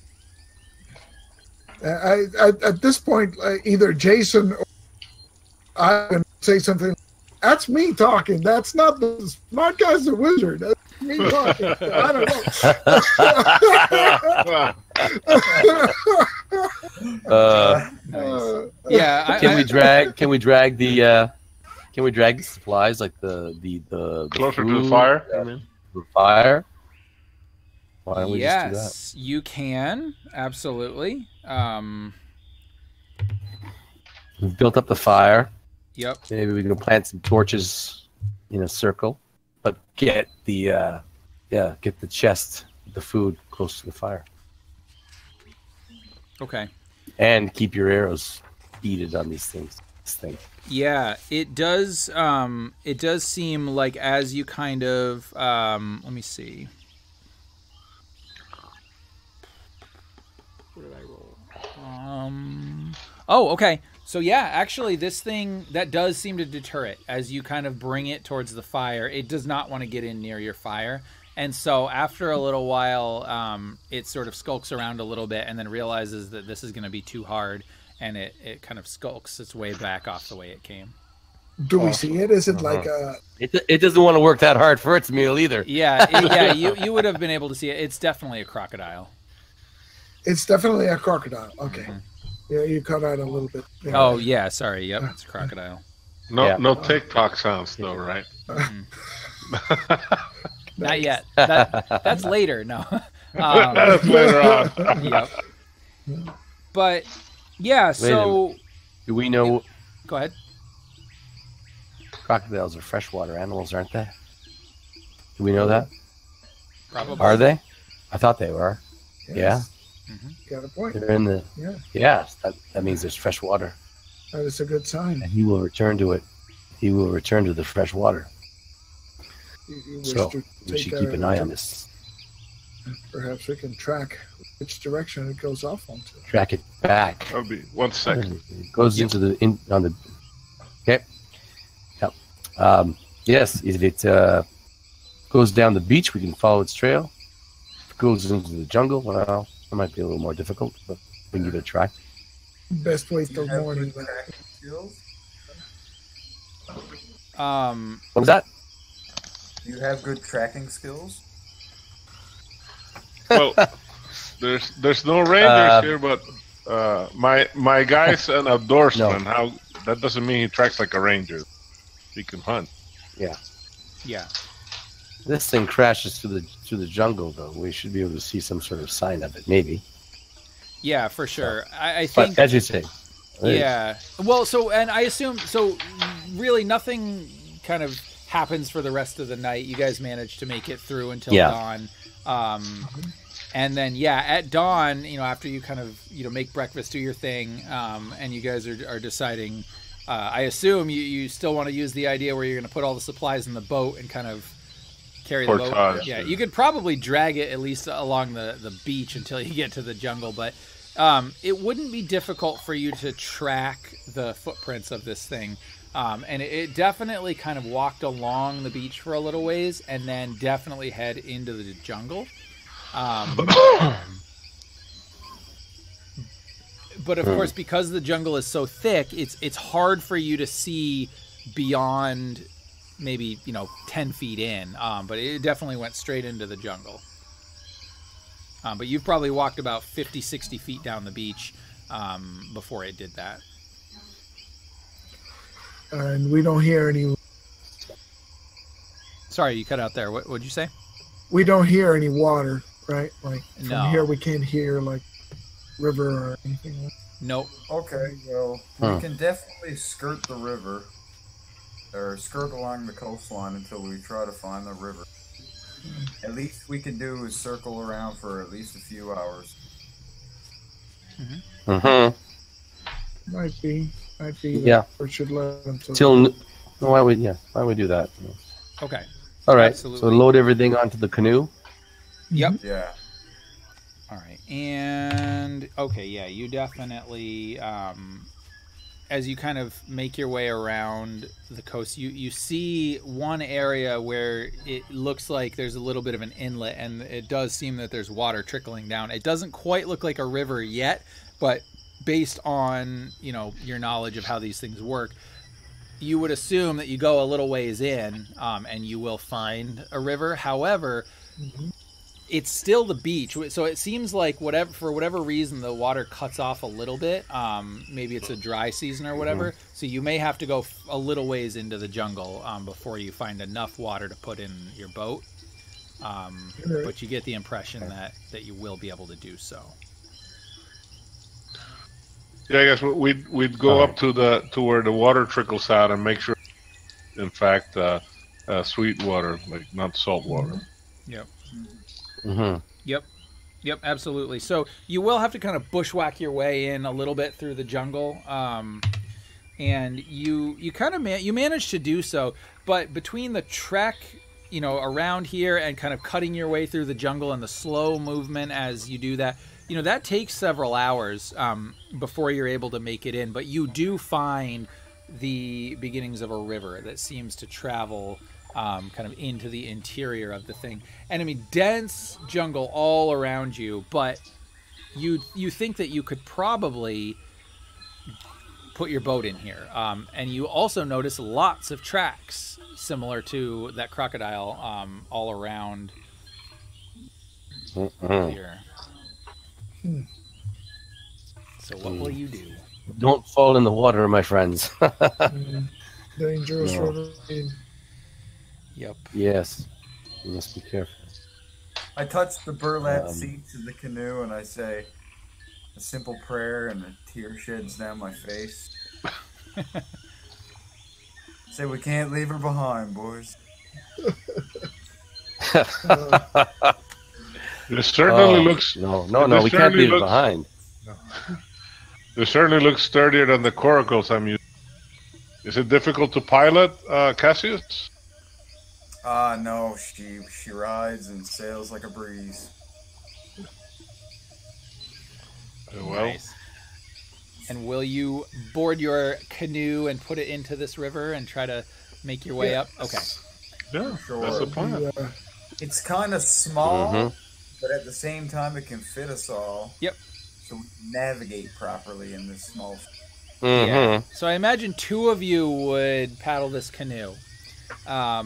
And as you do so, every time you kind of dip your oars in the water or your paddles in the water, you know, these heads kind of pop up, you know, and it's crocodiles all over the place, right? And occasionally a fish will jump out and whatever. And the trees and the canopies all around you, they're scurrying, whether it's, you kind of look up at one point and you see like monkeys just kind of swinging in the trees, and there's birds and snakes, you know, and a couple of times you have to kind of like pull your paddle out of the water and like push like a vine, and you're not sure if it's a vine or a snake, but you have to push it out of the way. But you manage to kind of slow going, you know, kind of down the river, and so far you are going against the current, but it's not very steep. It seems like it's mostly level ground traveling into the interior of the island. So you know, you're definitely actively having to paddle. Based on just sort of the quick surveillance and the supposed distance that you got from the map, you estimate it'll probably take you about 2 days if you were to travel this way to get to the center of the island where supposedly the mountain and the temple is. But it's definitely, by the time you have sort of paddled as far as you could go for the day, as you start to see the sun set, you're deep within the jungle itself. And you feel like at this point you're either going to have to stop and make camp, or you're going to have to sleep on the boat. All right, well, there's simply none for all sleep on the boat. No. The current maybe we could no, because you'd have to paddle if you stayed on the boat. Two of you would anyway.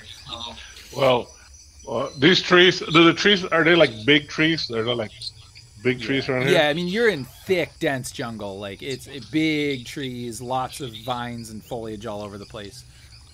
We should probably sleep up there on the branches. We could use some of these ropes to bring the canoe up. Mm-hmm. Dangle it out of the reach of those big lizards. They have mighty jaws on them. But be careful. You know that I agree. The biggest of the monkeys, I think he was swung around really close. He looks just like my cousin Arngrim One Eye. There's a bad seed.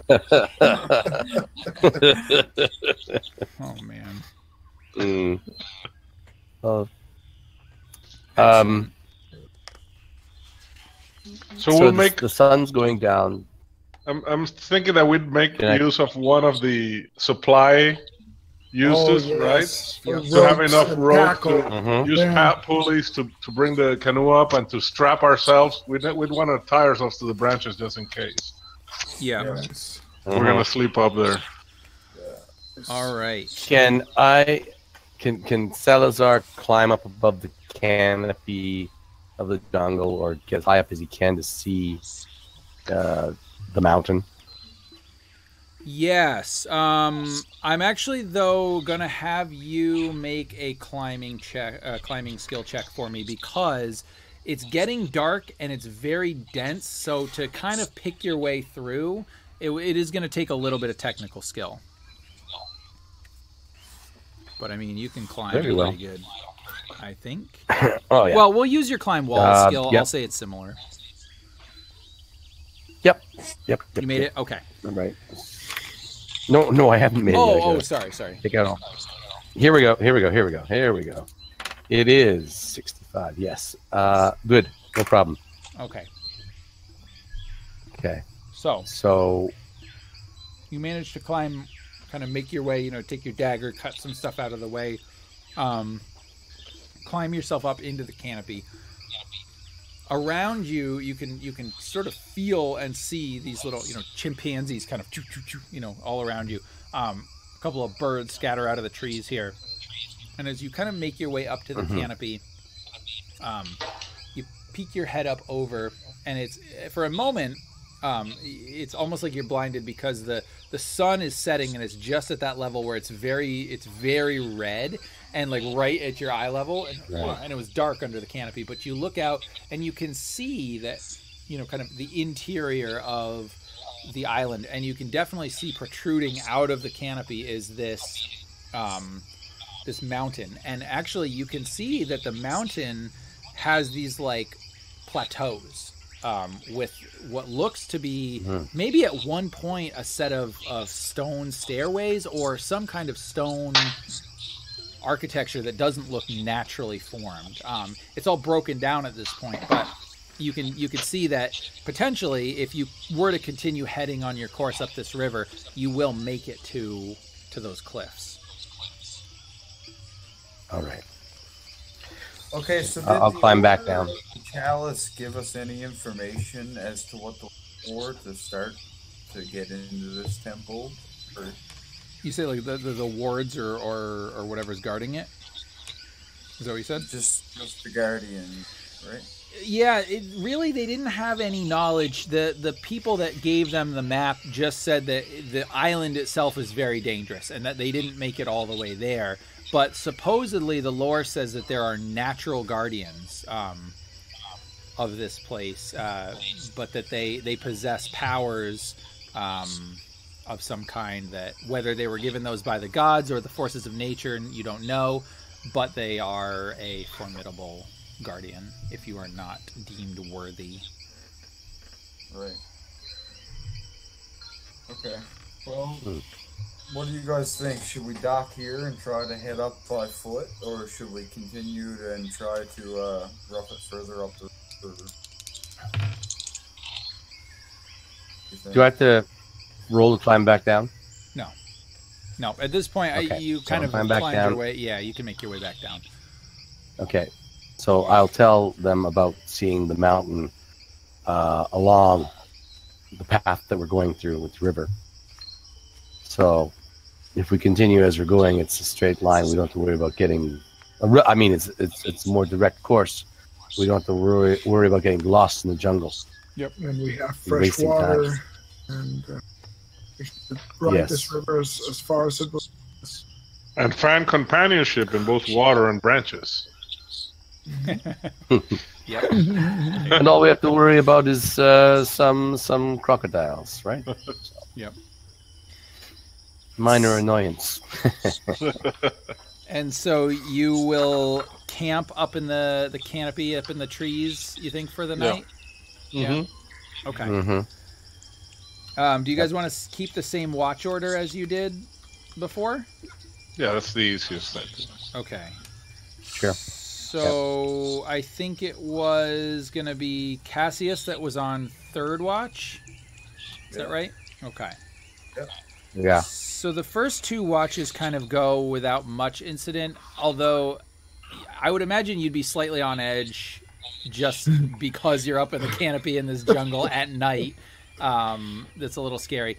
But Cassius, as you kind of take your watch, maybe like an hour or so in, it's pretty dark in here. Like you would probably have just a little bit of moonlight, but to be able to see anything with any kind of clarity, you would have to light a torch. I don't know if you guys had done that or if you had kept your torches dampered, but you can feel and hear movement down below you, and you can kind of feel and see the canoe kind of rocking a little bit, and you feel like something might be in the canoe. Okay, so I send an alarm to the rest of the guys. All right. And I pretty much yell out, "Wake up!" I have no bearings or means to see what's going on, but I can definitely hear something crawling about.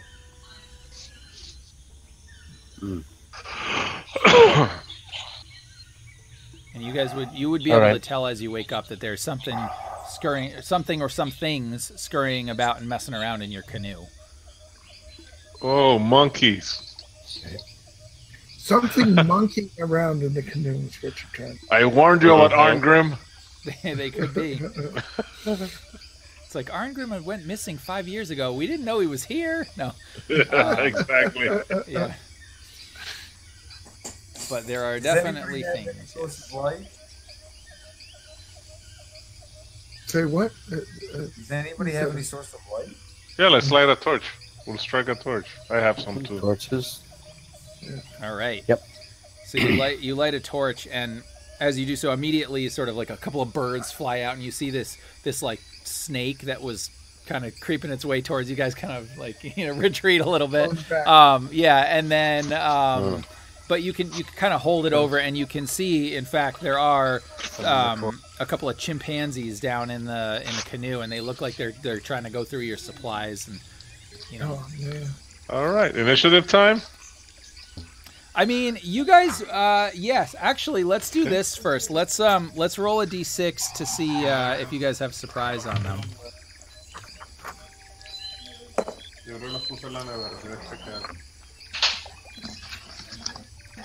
Apologies.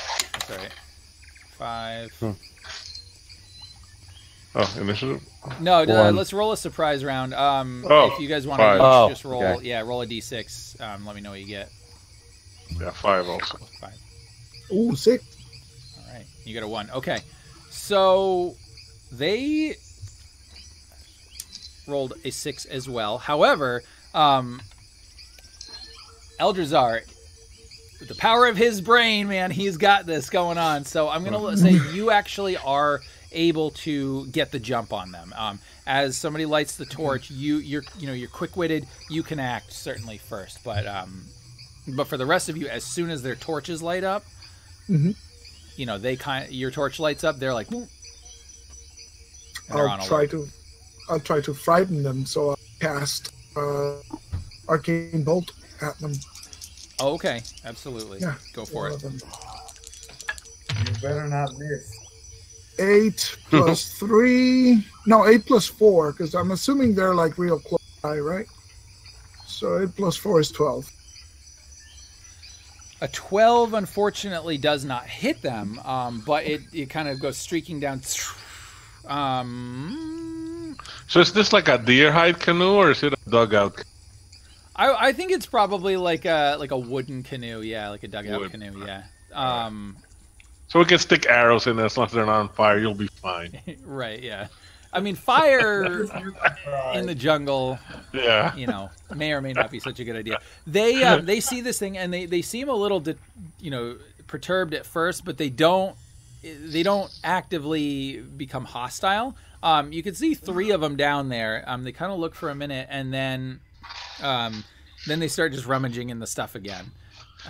So they don't seem like they're going to take any action. So certainly if you guys wish to do something about it, you can. But for the time being, they don't feel like you're too threatening, but they're not going to go up and mess with you. Can we see how big they are? Like, how big are they on average? Chimps. Yeah, I mean, it's like a chimpanzee, so, it's like, yeah. Okay. Yeah. I turn to Salazar and Valdar and I say, let's just jump down and throw them overboard and deal with the situation the easy way. Why don't we just fire our arrows? And I have my sling. We can do that from here. I don't want to go jumping into a canoe that's hanging from ropes over a river full of crocodiles and start wrestling with monkeys in the middle of the night. I don't know. It sounds like we're trying to... That's just me, though. And just here, me. that sounded like a great idea to me, but I mean, I only have 9 intellect and wisdom. What do you expect? It's what my character would do. I'm going to pass on that one. It's what my character would do. Exactly. I'm not a genius. Yeah. So, if there was grog involved, young ladies instead of monkeys, I'd be in with you. But for now, I agree with Salazar. I mean, keep in mind there is the cask of rum down there in that canoe, and in fact, I'm gonna say it looks like that's one of the things they're kind of messing with. But no, they're mostly going for the food. So yes, if you guys want to do that, go ahead and roll initiative for me, and we'll see how this goes. 2. 4. All right. Oh boy. 4. 4. All right. So, Drew, you said you got 4? Or Yep. Yep. Okay. And then Jose, No, you got. Oh, You got 4. 1. Oh, okay. Drew, throw those dice out, man. Get a new set. Yeah, I am. Immediately after we're done this. All right. So it seems as though Eldrazar seems to be the one taking the top of the initiative order here. Yep. Monkeys. Their temperament was not so bad prior, but they just want your food. I mean, Yeah. The guy to the left looks like the head porter of the man who hired us.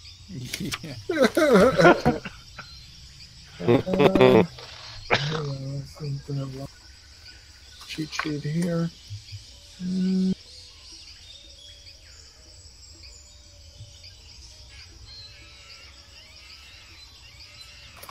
You know what? I'm going to diffuse this here combat from the start. And I'm going to raise my hand, cast 8 leaps. Yes. I was hoping that you'd cast lightning bolt so we could go into some Peter Gabriel action here. Yeah. Shut the monkey.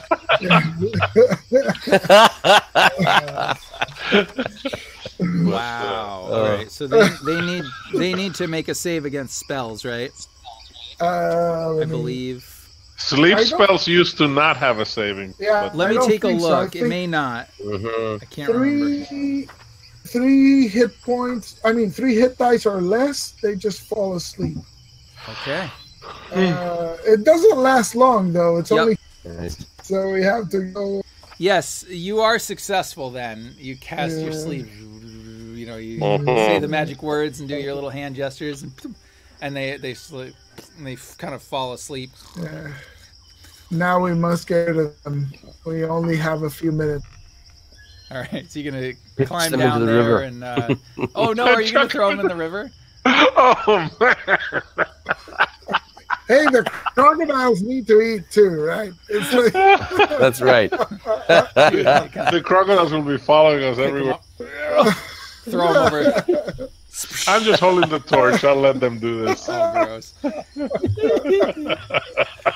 And yeah, as you pitch them in the water, you hear the shrieks of monkey sounds as they're if in the water, and they wake up, and then the water starts to churn, and and then there's like a horrible cacophony down below as they get torn apart by crocodiles and piranhas and all kinds of nasty stuff. oh man!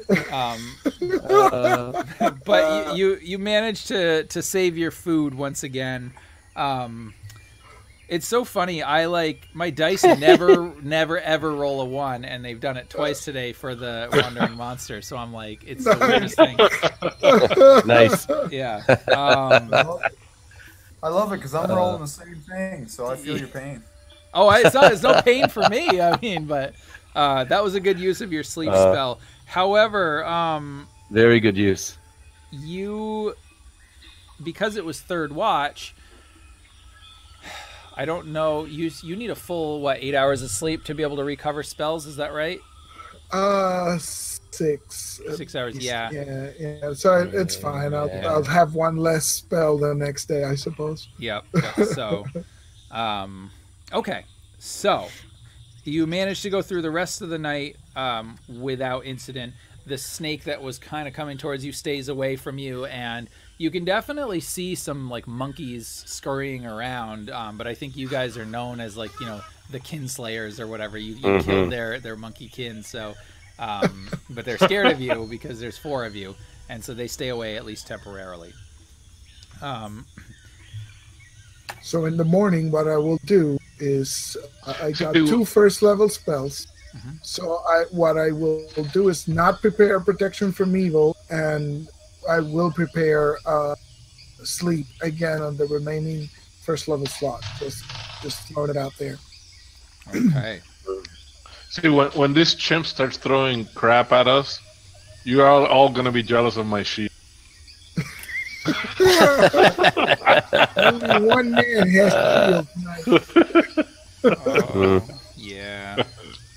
If it was only crap that they would be throwing at you. Did I say that out loud? But yeah, so, okay, great. And so I assume you guys will kind of get down in the boat, go on the river again, do your sort of breakfast in the boat and all that? Okay. Great. Yep. So definitely spend another day's worth of water and rations. The second day's travel is fairly uneventful. I mean, again, you can definitely see the monkeys are kind of tracking you, like they're going along the in the canopy, following you. Yeah, and so seems to be the crocodiles, although they don't seem menacing. But you get the impression that these are the people that were a source of food for us. Occasionally, they'll climb up on the bank on either side and grab a snake or some kind of little critter that's running around. I mean, this place is dangerous, right? You see these big snakes kind of hanging in the trees, and you start to see the river starts to widen a little bit. Just ever so slowly, the bank starts to widen, and as you're paddling along, you manage to make it kind of out of the canopies, and for a moment, the canopy above kind of recedes, and you come out into this large pool, and if you guys are taking a look at the little Google presentations thing, if you're not, that's okay. It's not necessary, but I do have a little bit of a map thing there, and you basically come out into this lagoon kind of thing, and the tree cover kind of separates. Nice. Yeah, and you can see that there's basically 3 rock tiers, right? It looks like they were almost like steps up to the top of this thing, and it mostly looks naturally formed at this point. You don't see any immediate things, but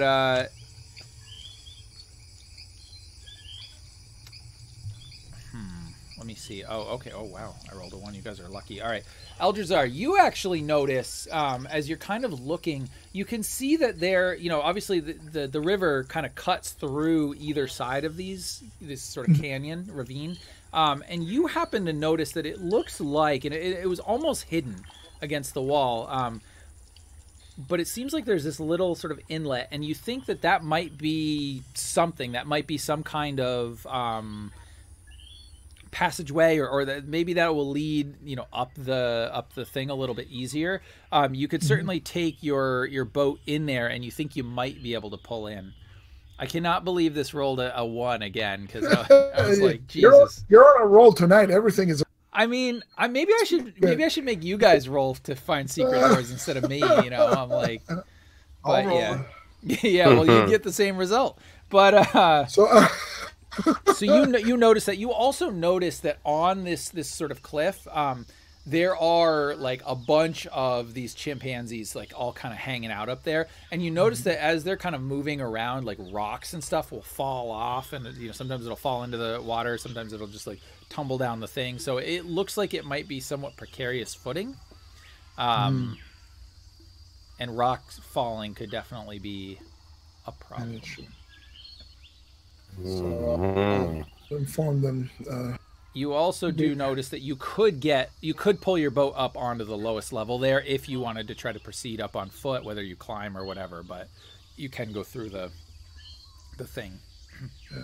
So I'll put it out. I'll say there seems to be an opening there. Might as well take chances. We need to secure the boat. Making our way up there seems difficult. I say let's take a look at this opening. See if there's an easier passage through there. I agree. Because I'm not wrong. I'm assuming somebody else. Yeah, and this actually, this would be the time to ask who are the two people paddling the canoe. I'm guessing Cassius is steering, and I'm just adding muscle. Okay. Right. It's got those old J-shaped strokes. I was a Boy Scout. Yeah. There you go, yep. I actually could steer a canoe 20 years ago. I don't know if I can still. No, apologies. 32 years ago. 32 years. 30 years ago. Nice. Do you want Salazar to scout up ahead? Does Salazar want to get out of the boat? Well, do you guys want me to go scout ahead a bit, or do you want to just land the boat and we all go? Or there is a ledge. I can climb up. Yes. I mean, there's like a ledge. Like you guys would sort of be able to pull in. This map isn't like perfectly representative, but like you'd be able to like sort of pull in over kind of here if you're looking at the map, and you'd be able to like like go up kind of this way and then up that right hand side, at least up onto this first level. You realize that like you definitely have to climb up these rocks if you wanted to actually scale them. Might be made easier with lots of handholds. Yeah, potentially. You probably wouldn't have much of a problem. The rest of the guys would probably benefit from ropes and pythons or grappling hooks or something. Okay. But... Or I could climb up there with the rope and secure it, then they could climb up. Yep. All right. All right. I wish, but I think we should still. Yeah, and Eldrazar would have noticed that right about in this area, about maybe a third of the way in, if you were to travel in by boat, there's a little like inlet, and it's on the left hand side. You probably can't see it. I don't know if there's a way that I can. Hold on, let me do this. Yeah, you're making kings on the thing, cause Not yet. okay. Right about there. I don't know. Okay. Can you see that little square? It's in the middle of the stream. I can see a square. Yeah. Yep. Yeah. So like right when you say there's an area. inlet there, Yep. what? So meaning that like he could sort of spot like a protrusion or like a dip in the rock where it kind of goes in, and he gets the impression that you could maybe like pull your ship in there or your boat in there. That might be some kind of, you know, thing, because it doesn't look like there's any more of those throughout this. It all looks fairly smooth. Yeah, let's take a look. It's worth at least a... All right, so you're gonna bring the boat in there. All right. Yeah. All right. Cool. Yeah. Salazar's keeping an eye on those chimps up above. Salazar's keeping an eye on the chimps up above. Yeah, Especially absolutely. because there's rocks up there. Yep. And you do see that it looks like they're gonna get ready to start doing something to you, Salazar. So you if you wanted to try to take some kind of action, you could, but rocks are definitely going to start falling on you.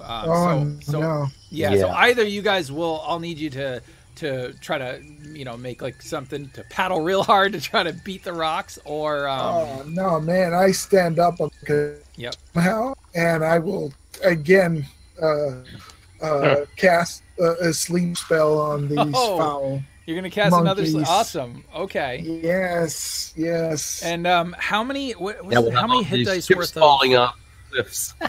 It just says several creatures of 3 or fewer hit dice. Several. Okay, that's fine. So then I think that's perfectly fine. The chimps on your side, kind of all. They do have saves versus spells. You know, oh, they do. Okay. I'm sorry. No, that's okay. Further down. Yeah, it's they didn't. I choose a spot, and within 30 feet of the chosen point, yep. They roll. Yep, they didn't make it. They didn't make their save. Nice. Yeah, so they fall into the water, kind of all around you, and like as this is happening. Again, same kind of thing, right? They wake up as they hit the water, and then it's just a feeding frenzy, and like you're frantically sort of paddling out as the you know the crocodiles are, you know, and then they're like fighting with each other. Nice. And I actually do need either the person who is actually paddling the boat to make me a strength test, or all of you to make a save versus death for me. I'll choose one roll or 4, whichever you want. I'll go for the strength test if you want. All right, go for it. Oh, yeah, so you just do a roll under in this case. Roll under. Yep. I have a strength of 16, and I roll a 9. All right. So you manage just through sheer, strength to paddle out, avoiding the rocks being thrown at you from the other side of the cliff, and this like almost this melee of crocodiles trying to fight over the food in the water, right? And you manage to pull into the side, and you actually do see now, your intuition paid off. This does appear to be some kind of constructed passage, and there's a little sort of boat, like you could pull your boat up, and there are actually rough-hewn stairs that seem to go up. Kind of the side, this left-hand side. Yeah, I'll light a torch as we go. All right. And so now, do you want to leave the boat kind of moored down there, or do you want to try to? I mean, the way that you guys have heard it, there is then another big sort of lake up at the top of this thing, and that's where and it goes down a waterfall. So there is water up there, but do you guys want to travel on foot or try to carry that boat up? I don't know if we should carry it up, but we should probably pull it from the water just in case. To protect it. Hide it under some of those bushes. You can definitely pull it from the water up onto like the little stone ledge, ledge, pier or something. Yeah. If we need it, we can fetch it, I guess. Yep. Yeah. Man, this is like how the many deadliest days? river ever. We only have like one more day travel. One more day's travel to the mount. Yep. Yeah, and you kind of, the fact that, well, apparently, right, but going up this stair, who knows how much time this might save you. So if you had taken the river or tried to scale and go up on foot, then probably another day, yeah. Okay, so why don't could we maybe just pack up on as much food as we can carry? Yeah. Leave the water behind because we have fresh water all around us, really. Yes. Yeah, we shouldn't just drink the water anywhere though, because the order did warn us about some different eating.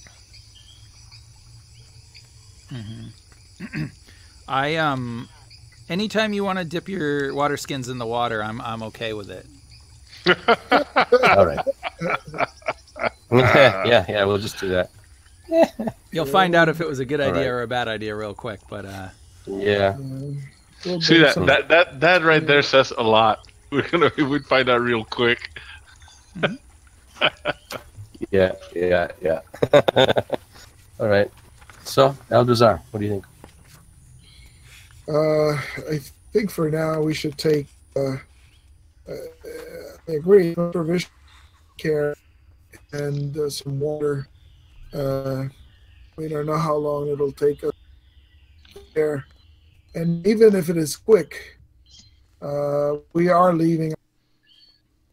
They might be monkeys might come back while we're gone. So carry as much as you can.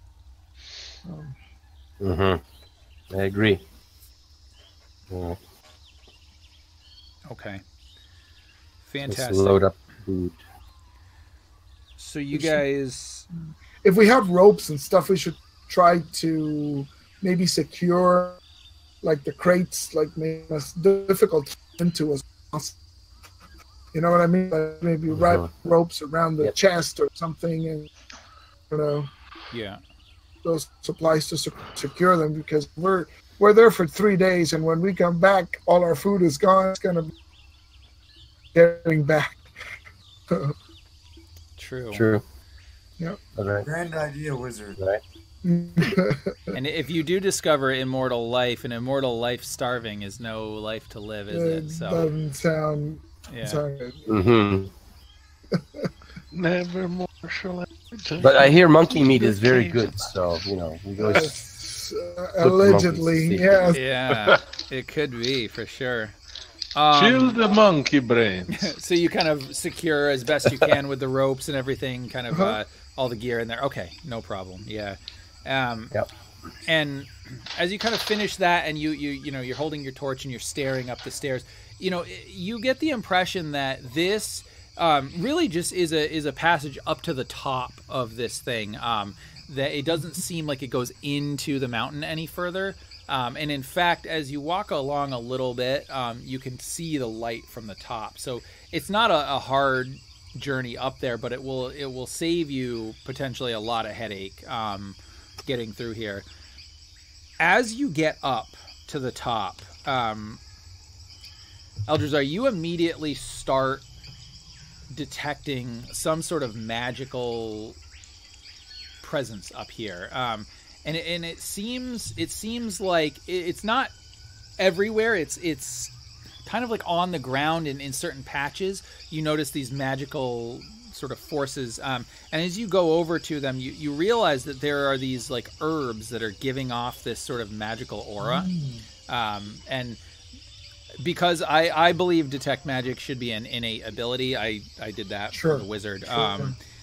So you're detecting these magical things, and you would realize that if you were to cut these herbs, they probably have some kind of magical properties. You're not sure yet what they are, but this was part of the things that was discussed by and so the society. Right? Exactly, and so magical herbs that would help sustain and possibly cure. So what these actually do, these are effectively, they work like healing potions. They would fully restore your hit points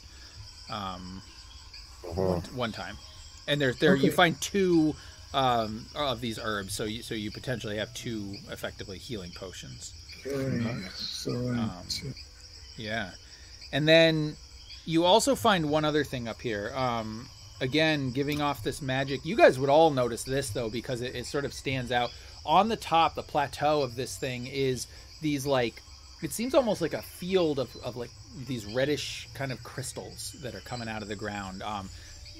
sort of naturally forming, and these are definitely Eldrazi. These are definitely giving off magic as well.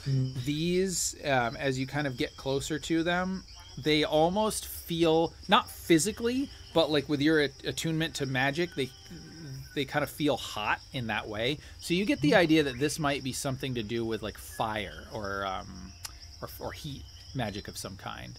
And you could potentially pop one of these gems out. You see that there's a loose kind of one. So you could certainly do that if you wish to. Yeah, so I'll tell them, careful. These crystals, there seems to be some elemental fire in them. I will try to pry one out. Yeah, you wouldn't have any problem if you have like a dagger or whatever. You kind of pop it out. And if you want to make an intelligence test for me, again, you just roll under to see if you can kind of identify what this is. Yeah, on the dot. 14. Nice. All right. So as you kind of probe this gem with your senses, and you kind of think back to like, okay, the stuff that you've read, effectively what these do, they do one of two things. If you were to slot them into a weapon somehow, they would effectively make it a magical weapon, and it would do +2 fire damage. Ooh. Or you could use this as a wizard almost as like a focus, and effectively what it would do is it would give you it wouldn't allow you to cast an additional spell per day, but it would be basically as if you had magic missile prepared, nice. Only sort of flavored as fire. Oh, I love it. Yep. But it still take a slot from it would still would require a spell slot, but it would be effectively like you've prepared a spell. Oh, I like it. Yeah. Yeah. Yes. So I put it in. Beyond that, that is really all that you find of note up here. And as you kind of look across the plateau, you see that, I mean, there's a good distance. It'll probably take you a couple of hours, several hours to be able to cross this plateau. But you do see the rest of the mountain kind of going up. And there's this giant waterfall that's cascading down into this great big lake. And so within a couple of hours, you'll be able to make it there. And that will be right about just maybe an hour before sunset. But you don't perceive any danger up here. In fact, all of those chimpanzees that were on the cliffs, you realize they never went up all the way up. They were maybe on the second level. They would not go up here. There's nothing up here except for just the natural kind of stuff. Yeah. So it must be totally safe up here. There's nothing to worry about. That worries me. Yes, me too. Don't let your guard down. And so with that, will you travel, sort of towards the temple? Yeah. Perfect. That's what we're here for. Expect the temple to be. Should make as good time as possible. So I will put up the third map here, and again, this is just sort of a broad idea of what it looks like. But up here, you start to notice as you come into this area, this is much more architectural, right? Like this looks like human hands had built something here at one point. And you notice flitting around this pool are these sprites, right? These little magical fairy creatures, and they'll float over the pools here, and there's this little bridge that you can see that kind of goes across, and it looks like it leads into a passage that would lead behind the waterfall. You assume that if there is a temple here, that's where it would be. Probably him, yeah. Yeah. Now, what I need, Eldrazi, you immediately sense, though, there's some strong magic here. And I need everybody here to make a save versus spells for me.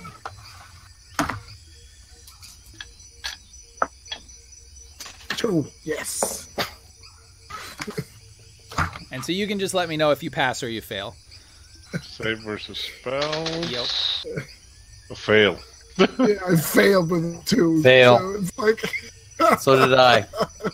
So did everybody fail? Oh, you passed? Everybody Oh, look at that. All right. So only Cassius passed. Nice. So everything sort of goes, you feel this like pressure behind your eyes, and then all of a sudden you just start to droop and you feel so tired. Oh, no. And then all of a sudden you fall unconscious. Cassius, you manage to like, you feel the same pressure, right? But where you see your companions starting to pass out, you like kind of grab your head for a minute and you feel this intense pain for just a moment, and you're like, "Ugh, no," and then you kind of shake it off. And as this happens, you kind of see the sprites. There's 3 of them, and they're kind of floating around, and they're looking at you, and you see one of them kind of fly off towards the pool, and the other 2 are just sort of circling around this pool, and they're just waiting. You can tell that they're trying to size you up here, but this other one is sort of heading off in another direction. It looks like it might be going somewhere. What would you like to do, since you're the only conscious person up here? I would like to. Is there any way that I can manage to try and see where the other sprite is headed towards? Yeah, it looks like it's headed behind the waterfall. Behind the Yep, water. that passage that would lead behind the waterfall. And are my senses about me to actually gather myself and analyze the situation? And maybe perhaps move? I think they would be, yeah. Where would you like to move? I would like to move to maybe a safe area and try to get the guys for area. All right, as far as you can tell, the only sort of safe area was the way back. So you could try to like grab your companions and pull them out of this area back onto that sort of plateau that you were on before. No, that's the easy way out. Let's go the hard way. I'm gonna go and I'm gonna try to get closer to these fairies. Okay. And see what their motives are, really. All right, absolutely. And so as you kind of get in closer to them, you see one of them. Let me just see really quick here. I got to look at one thing.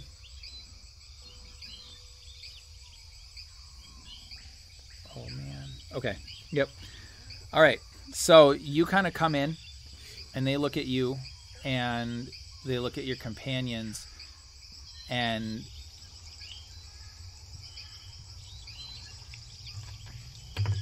oh no. All right. Then all of a sudden you see them kind of doing something, and I need you to make another save versus spells for me. TPK, here we come. Yeah.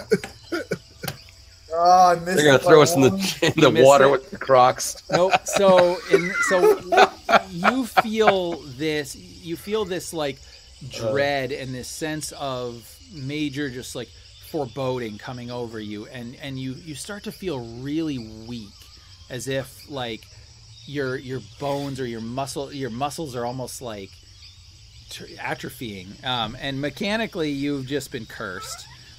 So you decrease your strength by 4 points. So what would your strength be at now with a -4 to it?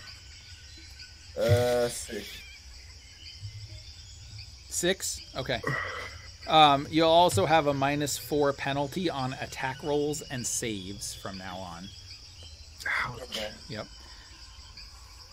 And then, if things weren't bad enough, you see from the other side of the waterfall, on the opposite side where you were, but near your companions, this shadow figure, incorporeal, shadowy type thing, start coming out of the sort of the foliage up here, and it looks like it's coming towards you. Okay. Okay, what I'm going to do is I'm going to draw 2 arrows, stick them in my bow, loose them at the fairies, do the best that I can to gather myself, and try to get back out towards the exit as best I can. Interesting. Okay, so I think then what I'm going to do is I'll have you, if you're going to try to shoot 2 arrows, God, I got to try. I don't know if there's rules for this, so I'm going to try to remember back to my 3rd edition days. I think I'm going to impose a -2 penalty on your first shot and a -4 on your second shot. Okay. But you'll get to make 2 shots. That's always a good, just -2. Hit the first one with a critical hit. Oh, all right. Yeah. And hit the second one with a 6 + 6, but I get a -1 as well, so 10? 25. Well, and you get a -4 to all of your attack rolls. Oh, right. But I'll say the critical hit hits them no matter what. So one of them hit. So go ahead and roll your damage. Oh, no. This is not going to go well.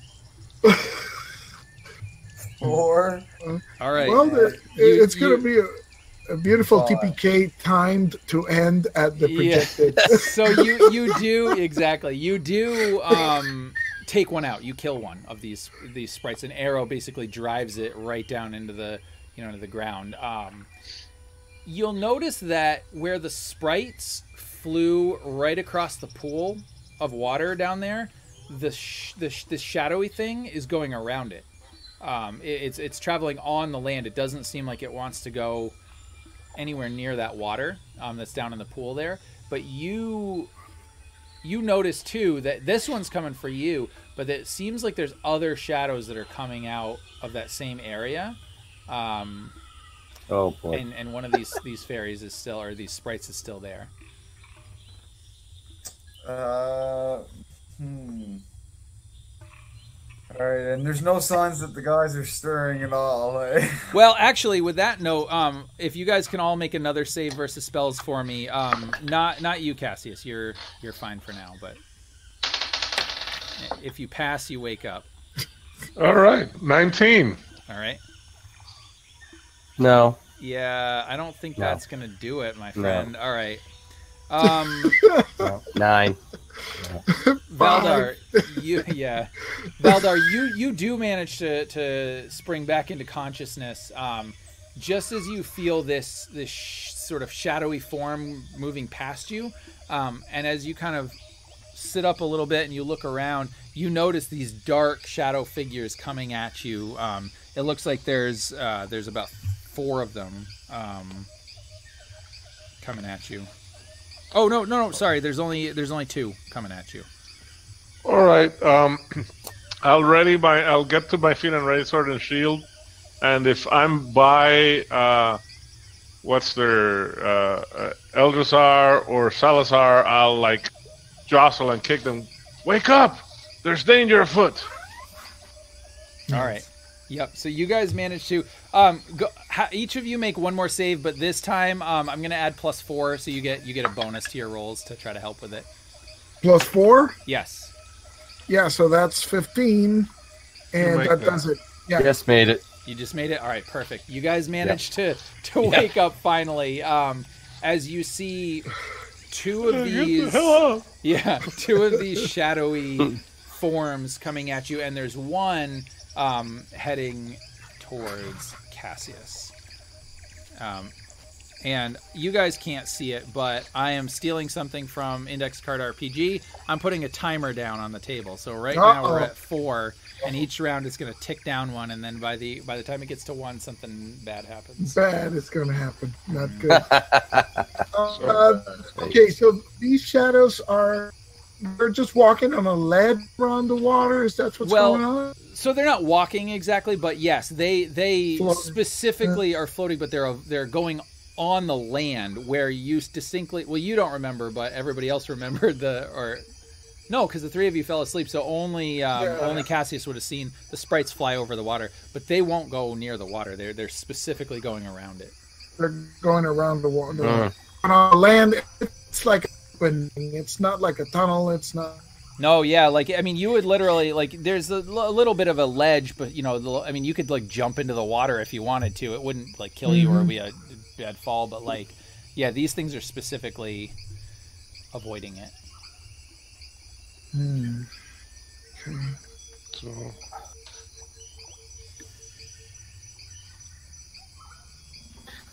Okay.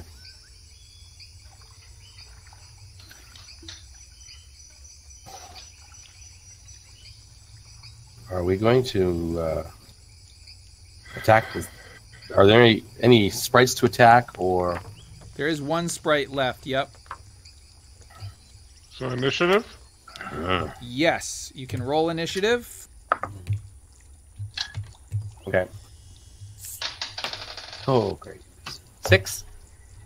All right. 6 as well. Nice. 6 and 2. Yeah. All right. 6 Well, you got really lucky. The bad guys rolled ones, so I even used a different D6 this time too. Doesn't matter. that one is on a roll. Man. Yep. All right, excellent. So Salazar, you go first because you got the highest dexterity, I believe. Okay. Yeah, I will get my sling swinging and let loose with a stone. All right, at one of the poor sprites that did nothing to you. They put us to sleep. And that was 10. Sorry. 10 to hit. 10. They're little and they're fast, and nope, you did not hit. Yep. Them. Goes flying. All right. Yeah. I figured. Bummer. All right. Valdar. I might as well take a swing at one of these shadowy. A shadowy thing? All right, go for it.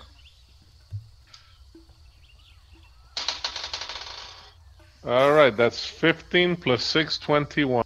Okay. If my sword does anything. As you swing your sword, nice. right, you if this was a corporeal thing, you would have made purchase, right? But your blade seems to go right through it, and it does not seem to have any effect on it whatsoever. As you feel this intense cold as the sword is going through it, and then as soon as it comes out, it's back to normal. You don't take any damage or anything right now, but it was definitely scary. Yep. Okay. All right. Who's up? Who's next? Cassius, you are next. You've got one of these shadowy things coming at you, and there is a sprite near you as well. How big are these sprites roughly? Like the size of my hand? Yeah, probably. They're pretty small. Could I open up my empty map case and try to capture? Yeah. Let's just do that as a melee attack against them. Okay. Yeah. Nice. 14. Oh, but I got one. Do I still have the minuses? You do still have the minuses. Yeah. With the -4 and the -1, that's a 10. You don't manage to do it. And in fact, this sprite looks really angry at you now. Yeah. But that's okay. And so finally, Eldazar, what are you going to do? I one of the water, and I open it, and I'm gonna spray it on the shadow that I just saw Valdar be unsuccessful attacking. Yeah, and this water honestly just seems to just go right through it. Doesn't seem to have any effect on it whatsoever. Gotcha. It was worth the shot. Yep, absolutely. These things seem as though, unlike those the walking corpses down on the beach, these things don't seem like they have been died and risen. This is something different. Okay, gotcha. Yep. And it's how many shadows? 2 shadows? 2 shadows. Yep. So there's one shadow kind of in your area here, and then one heading over towards Cassius. Gotcha. Well, you tried to do your thing. That didn't work so well. So now they get to go. The shadow creature that is near you, Eldazar, is actually... You've gotten his notice for some reason. Probably because of the water. The sword didn't seem to phase it at all, but for some reason you do, and so it's going to attempt to attack you here. What is your armor class? 11. Oh, it doesn't matter. Rolled a 2.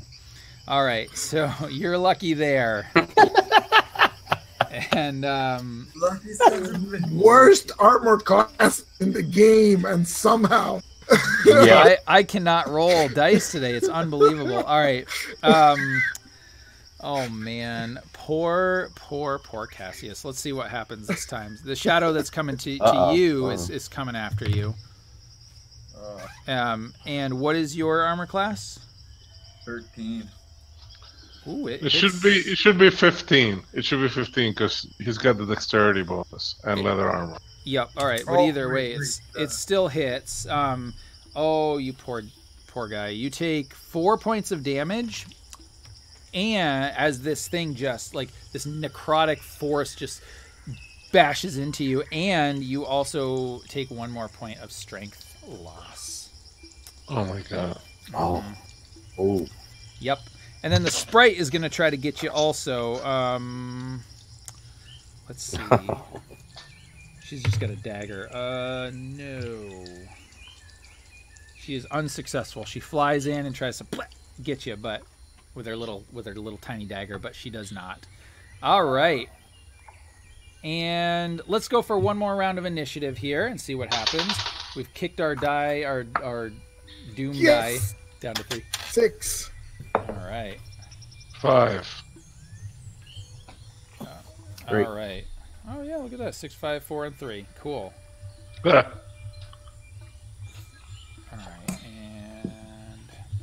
All right. So what do they get? 2. No way. All right. Lucky. Eldrazar. All right. You're up again. Kick their asses, Eldrazar. When I see that, then I put my hand in my belt pouch. I grab the crystal, and I'm going to use the spell slot that I had prepared for web. And instead of web, I'm going to actually I'm going to go with a 1 for visibility. I'm going to use that instead to cast a first level magic missile, and that should give me 2 missiles because I'm level 4. I'm gonna throw both at the first shadow. I don't know what the deal is at the one who just attacked me. They just attacked you. Yep. Make sure that I take it out. So I scream words of power and gout flame spring out. Hit that baby for Yes. 13 hits, baby. Oh. Yeah. 6, 5, 2 is 13. Okay, and so you're using the sort of the fire magic. Magic missile. Yeah. Yes. All right, so this is what happened. Yeah, you kind of, through this gem, you sort of focus all of this fire, and it just jets out almost as if like the sun was kind of beating down through this and used it as a conduit. And it was, and this big ray shoots out, and you see for a minute the light hits the shadow, right? And for a minute, it's absorbed by the shadow, and then all of a sudden, it's like from the inside, the shadow starts to glow with this orange red light, and it starts to expand and expand and expand, and then all of a sudden, it's like in this breaks great into shards. yeah, these like sort of shadowy shards, and then it all dissipates. Nice. And at that, you actually the other shadow now has your attention. Like you've drawn the attention of these guys. Yeah. And so fortunately, Hey guys, Cassius, this thing sort of turns around at this display of magic. But yes, well done. You defeated that shadow. The sprite also is kind of wheeling around too. She's going to try to fly like direct path right over the water to try to get you. But again, the shadow is like making its way back around. But Valdar, you have an opportunity to try to do something here. What would you like to do? Can I do a charge attack against the sprite? Yes, I think you can. Yep. Go for it. So, what kind of weapon do you have? I don't think you can charge with a sword. I think you have to have like a spear. Let's Or see. some kind of Under charging subject weapon. design, movement must be the attacker must use a weapon: spear, lance, or polearm. Yep. Okay, so I'm just running at him and attacking. Okay. It just means I don't get the damage or the armor class penalty. Right, exactly. Yeah. So, not gonna complain. All right, so he shouts, "Steer, guide my blade!" and runs to the damn thing. 17. You hit. Plus my bonus. You managed to hit. Good job. And it does a 6 points of damage. All right, and you definitely managed to kill it as you kind of splash. Cut it in half. Right in half. Yeah, and it splats to the ground. Oh man. All right. Well done, Cassius. You're up. Can I just take a me turn where I just drink some water and have like a mental health moment and like? You certainly can. You could also, while you're taking a me time, kind of stand defensively just in case something happens. Yeah. Okay, all right, no problem. You can take a me moment. And Salazar, what would you like to do? Do you want to take a me moment as well? No, I don't need them. I don't need a me moment. There's no more sprites. Nope. No more sprites. Just one of these shadow things left. Yes. All right. Well, I've seen what Eldazar can do with his magics. I don't think I have anything to add to this. So I will just watch his back. Watch Valdar's back. Okay. Well then, Valdar, Eldrazar, Cassius, you guys kind of, actually, sorry, the rest of you, Eldazar, you watch as this shadow creature tries to come for you. He's definitely going to try to attack you and see if he can do anything to you here. Oh yes, he does. He manages to hit you for 3 points of damage and 1 point of strength loss. As you feel that necrotic, that cold necrotic pain just seeping into you. Yeah, and it hurts. We tick the death timer down to 2. And at this point you have 1 shadow left. It seems as though right now that's the only threat for you guys. And it does seem that your weapons are ineffective against this thing. If you want to all sort of stay your turn and see if the wizard can do anything against this, you could do that. Unless, do you have another plan that you might want to enact right now? I'll tell him run inside, get inside the temple. You want to go inside the temple? Make a run for it. Or just run away. We know for sure that we can get inside the temple, though. Well, the shadow will come back after you. If it kills me in it. Well, I was thinking of lighting a torch, seeing if fire will. Oh. Maybe it will, maybe it won't. Can you cast that fire magic missile again? Yeah, one more time. Oh, then. Yeah. Go for it and see if you can do that. Right, so do we roll initiative? Or no, just waiting to see what happens? Waiting to see what happens, yeah. Okay, so here goes to again, I focus the magic through the gem. Kill it with fire. Shootouts, and thus 5 + 3 is 8 + 2 is 10. Oh my gosh, that's enough to take it out as well. Nice. Yep. Yes. So as this fire again, same sort of effect, right? Lances into it, gets absorbed for a minute, and then kind of blows it up from the inside. And sort of as that happens, you didn't necessarily realize it until now, but it seems as though the sun seems to be shining a little bit brighter here. Almost as if a pall or a shadow kind of was cast on this area, and now kind of as you are reveling in your victory, right? Survival. The shadows are gone. Your survival, yes.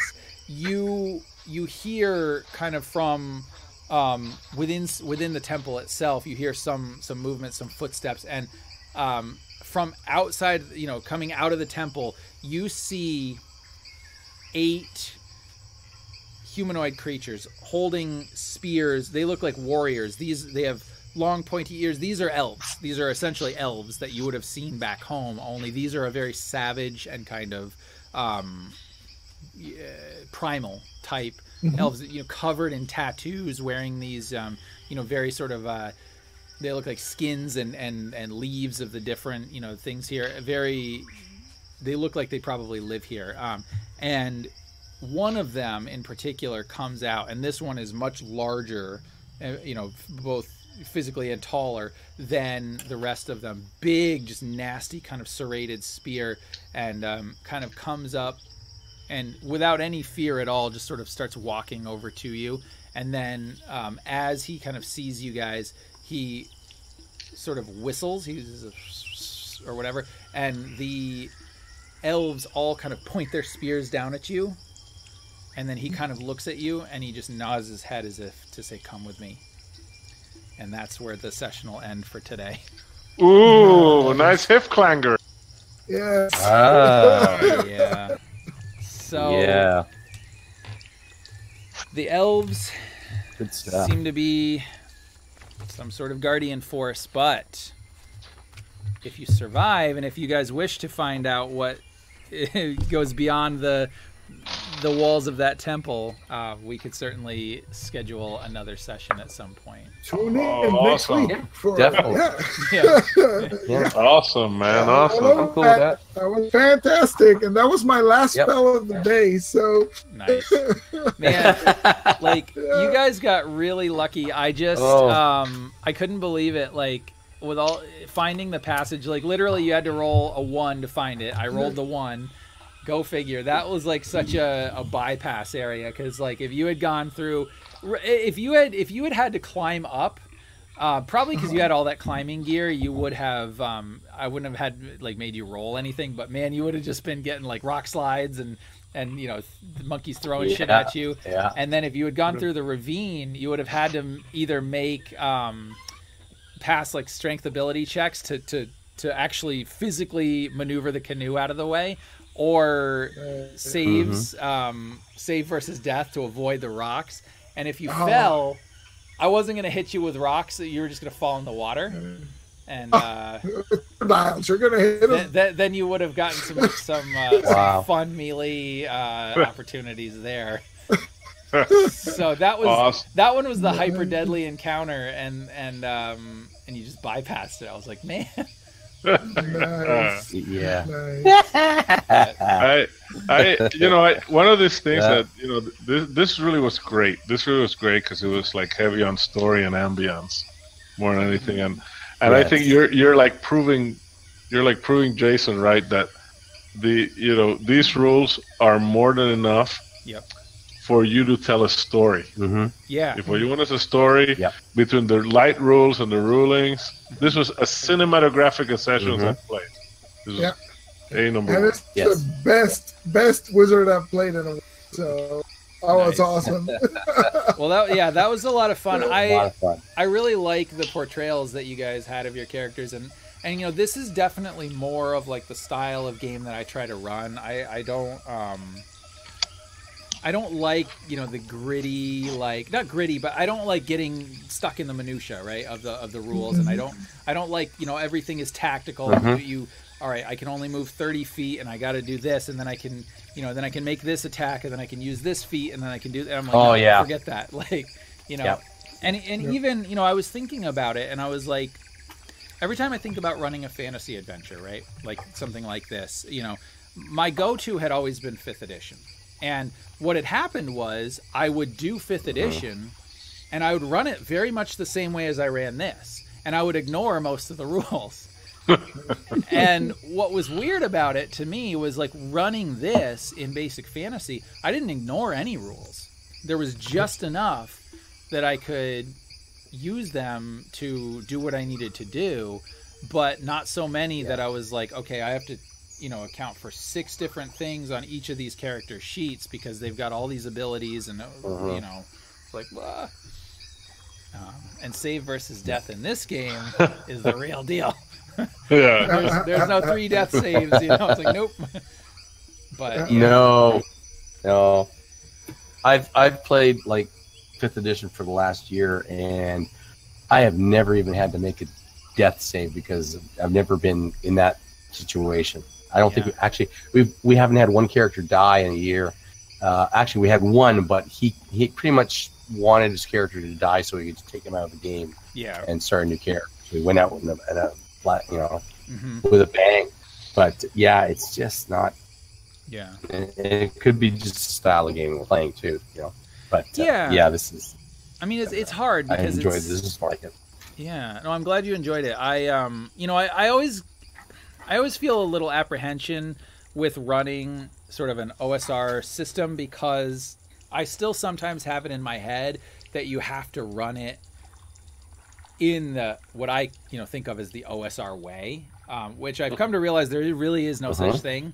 But I have this idea in my head that it has to be very like dungeon crawly, and I was like, I want to say, and that would be the next adventure because you're actually going into the dungeon. But I was thinking about it, and I was like, all right, I want to challenge myself to see if I can run sort of an adventure feel, that sort of travel feel that I would normally do in 5th edition with all the skill checks and everything, and just be like, let's see what we can do in basic fantasy. So, well, it's completely legal because we're 4th level, so we're allowed to have adventures by Saint Moldbay. yeah, exactly. But in my mind, that's the way I died the game, right? You can either play it story mode, which is this, and you can play dungeon, which is fun too. But it's more board gamey, maybe.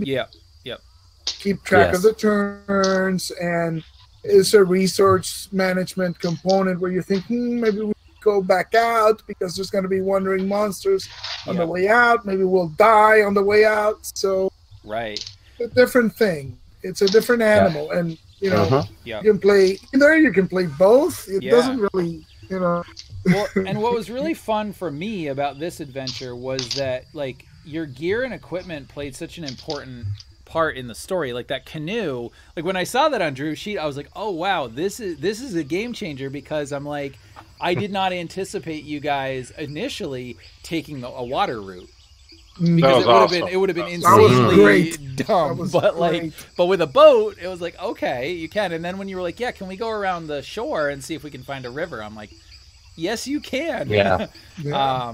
So that was great. I really did. I was hoping that one of you guys would fall in the river, and then somebody would have to save you, but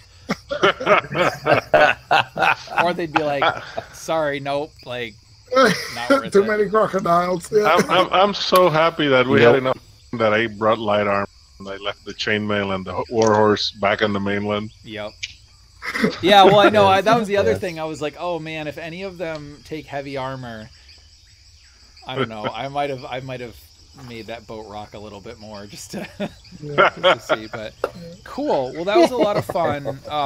Thank you guys so much for playing. It was. It's great meeting you guys. Well, thank you. Thank you. Best way to meet anybody. Nice meeting you all too. Nice. Yeah. And, I'll keep in touch, and we'll figure out another session so we can delve into the Temple of Tranquility and see what's there. Sure. It doesn't look very tranquil so far. That's all. Well, yeah, it's a little bit of a misnomer there. Yeah. Well, legends have this way of a story is told, and whether it's embellished or completely wrong, you'll find out. It was nice and quiet until we showed up. And then and unfortunately, the ship that you came there on is wrecked, so there might be tranquility soon enough. Yeah, you might be the new denizens of this temple. Who knows? Awesome. Excellent. Cool. All right. Well, thanks so much, guys, and we'll go ahead and schedule another one. Hopefully, I'll be able to get sort of an edited version of this up on YouTube, probably in a couple of weeks. But I think I posted the Twitch link up in the chat here, so if you want to watch it back or whatever, you certainly can. Cool. All right. Thank you very much. Thank you very much. Gentlemen, it was great to meet you. It was a lot of fun. It was. Nice meeting you all. And you Americans down there, enjoy the rest of your long weekend.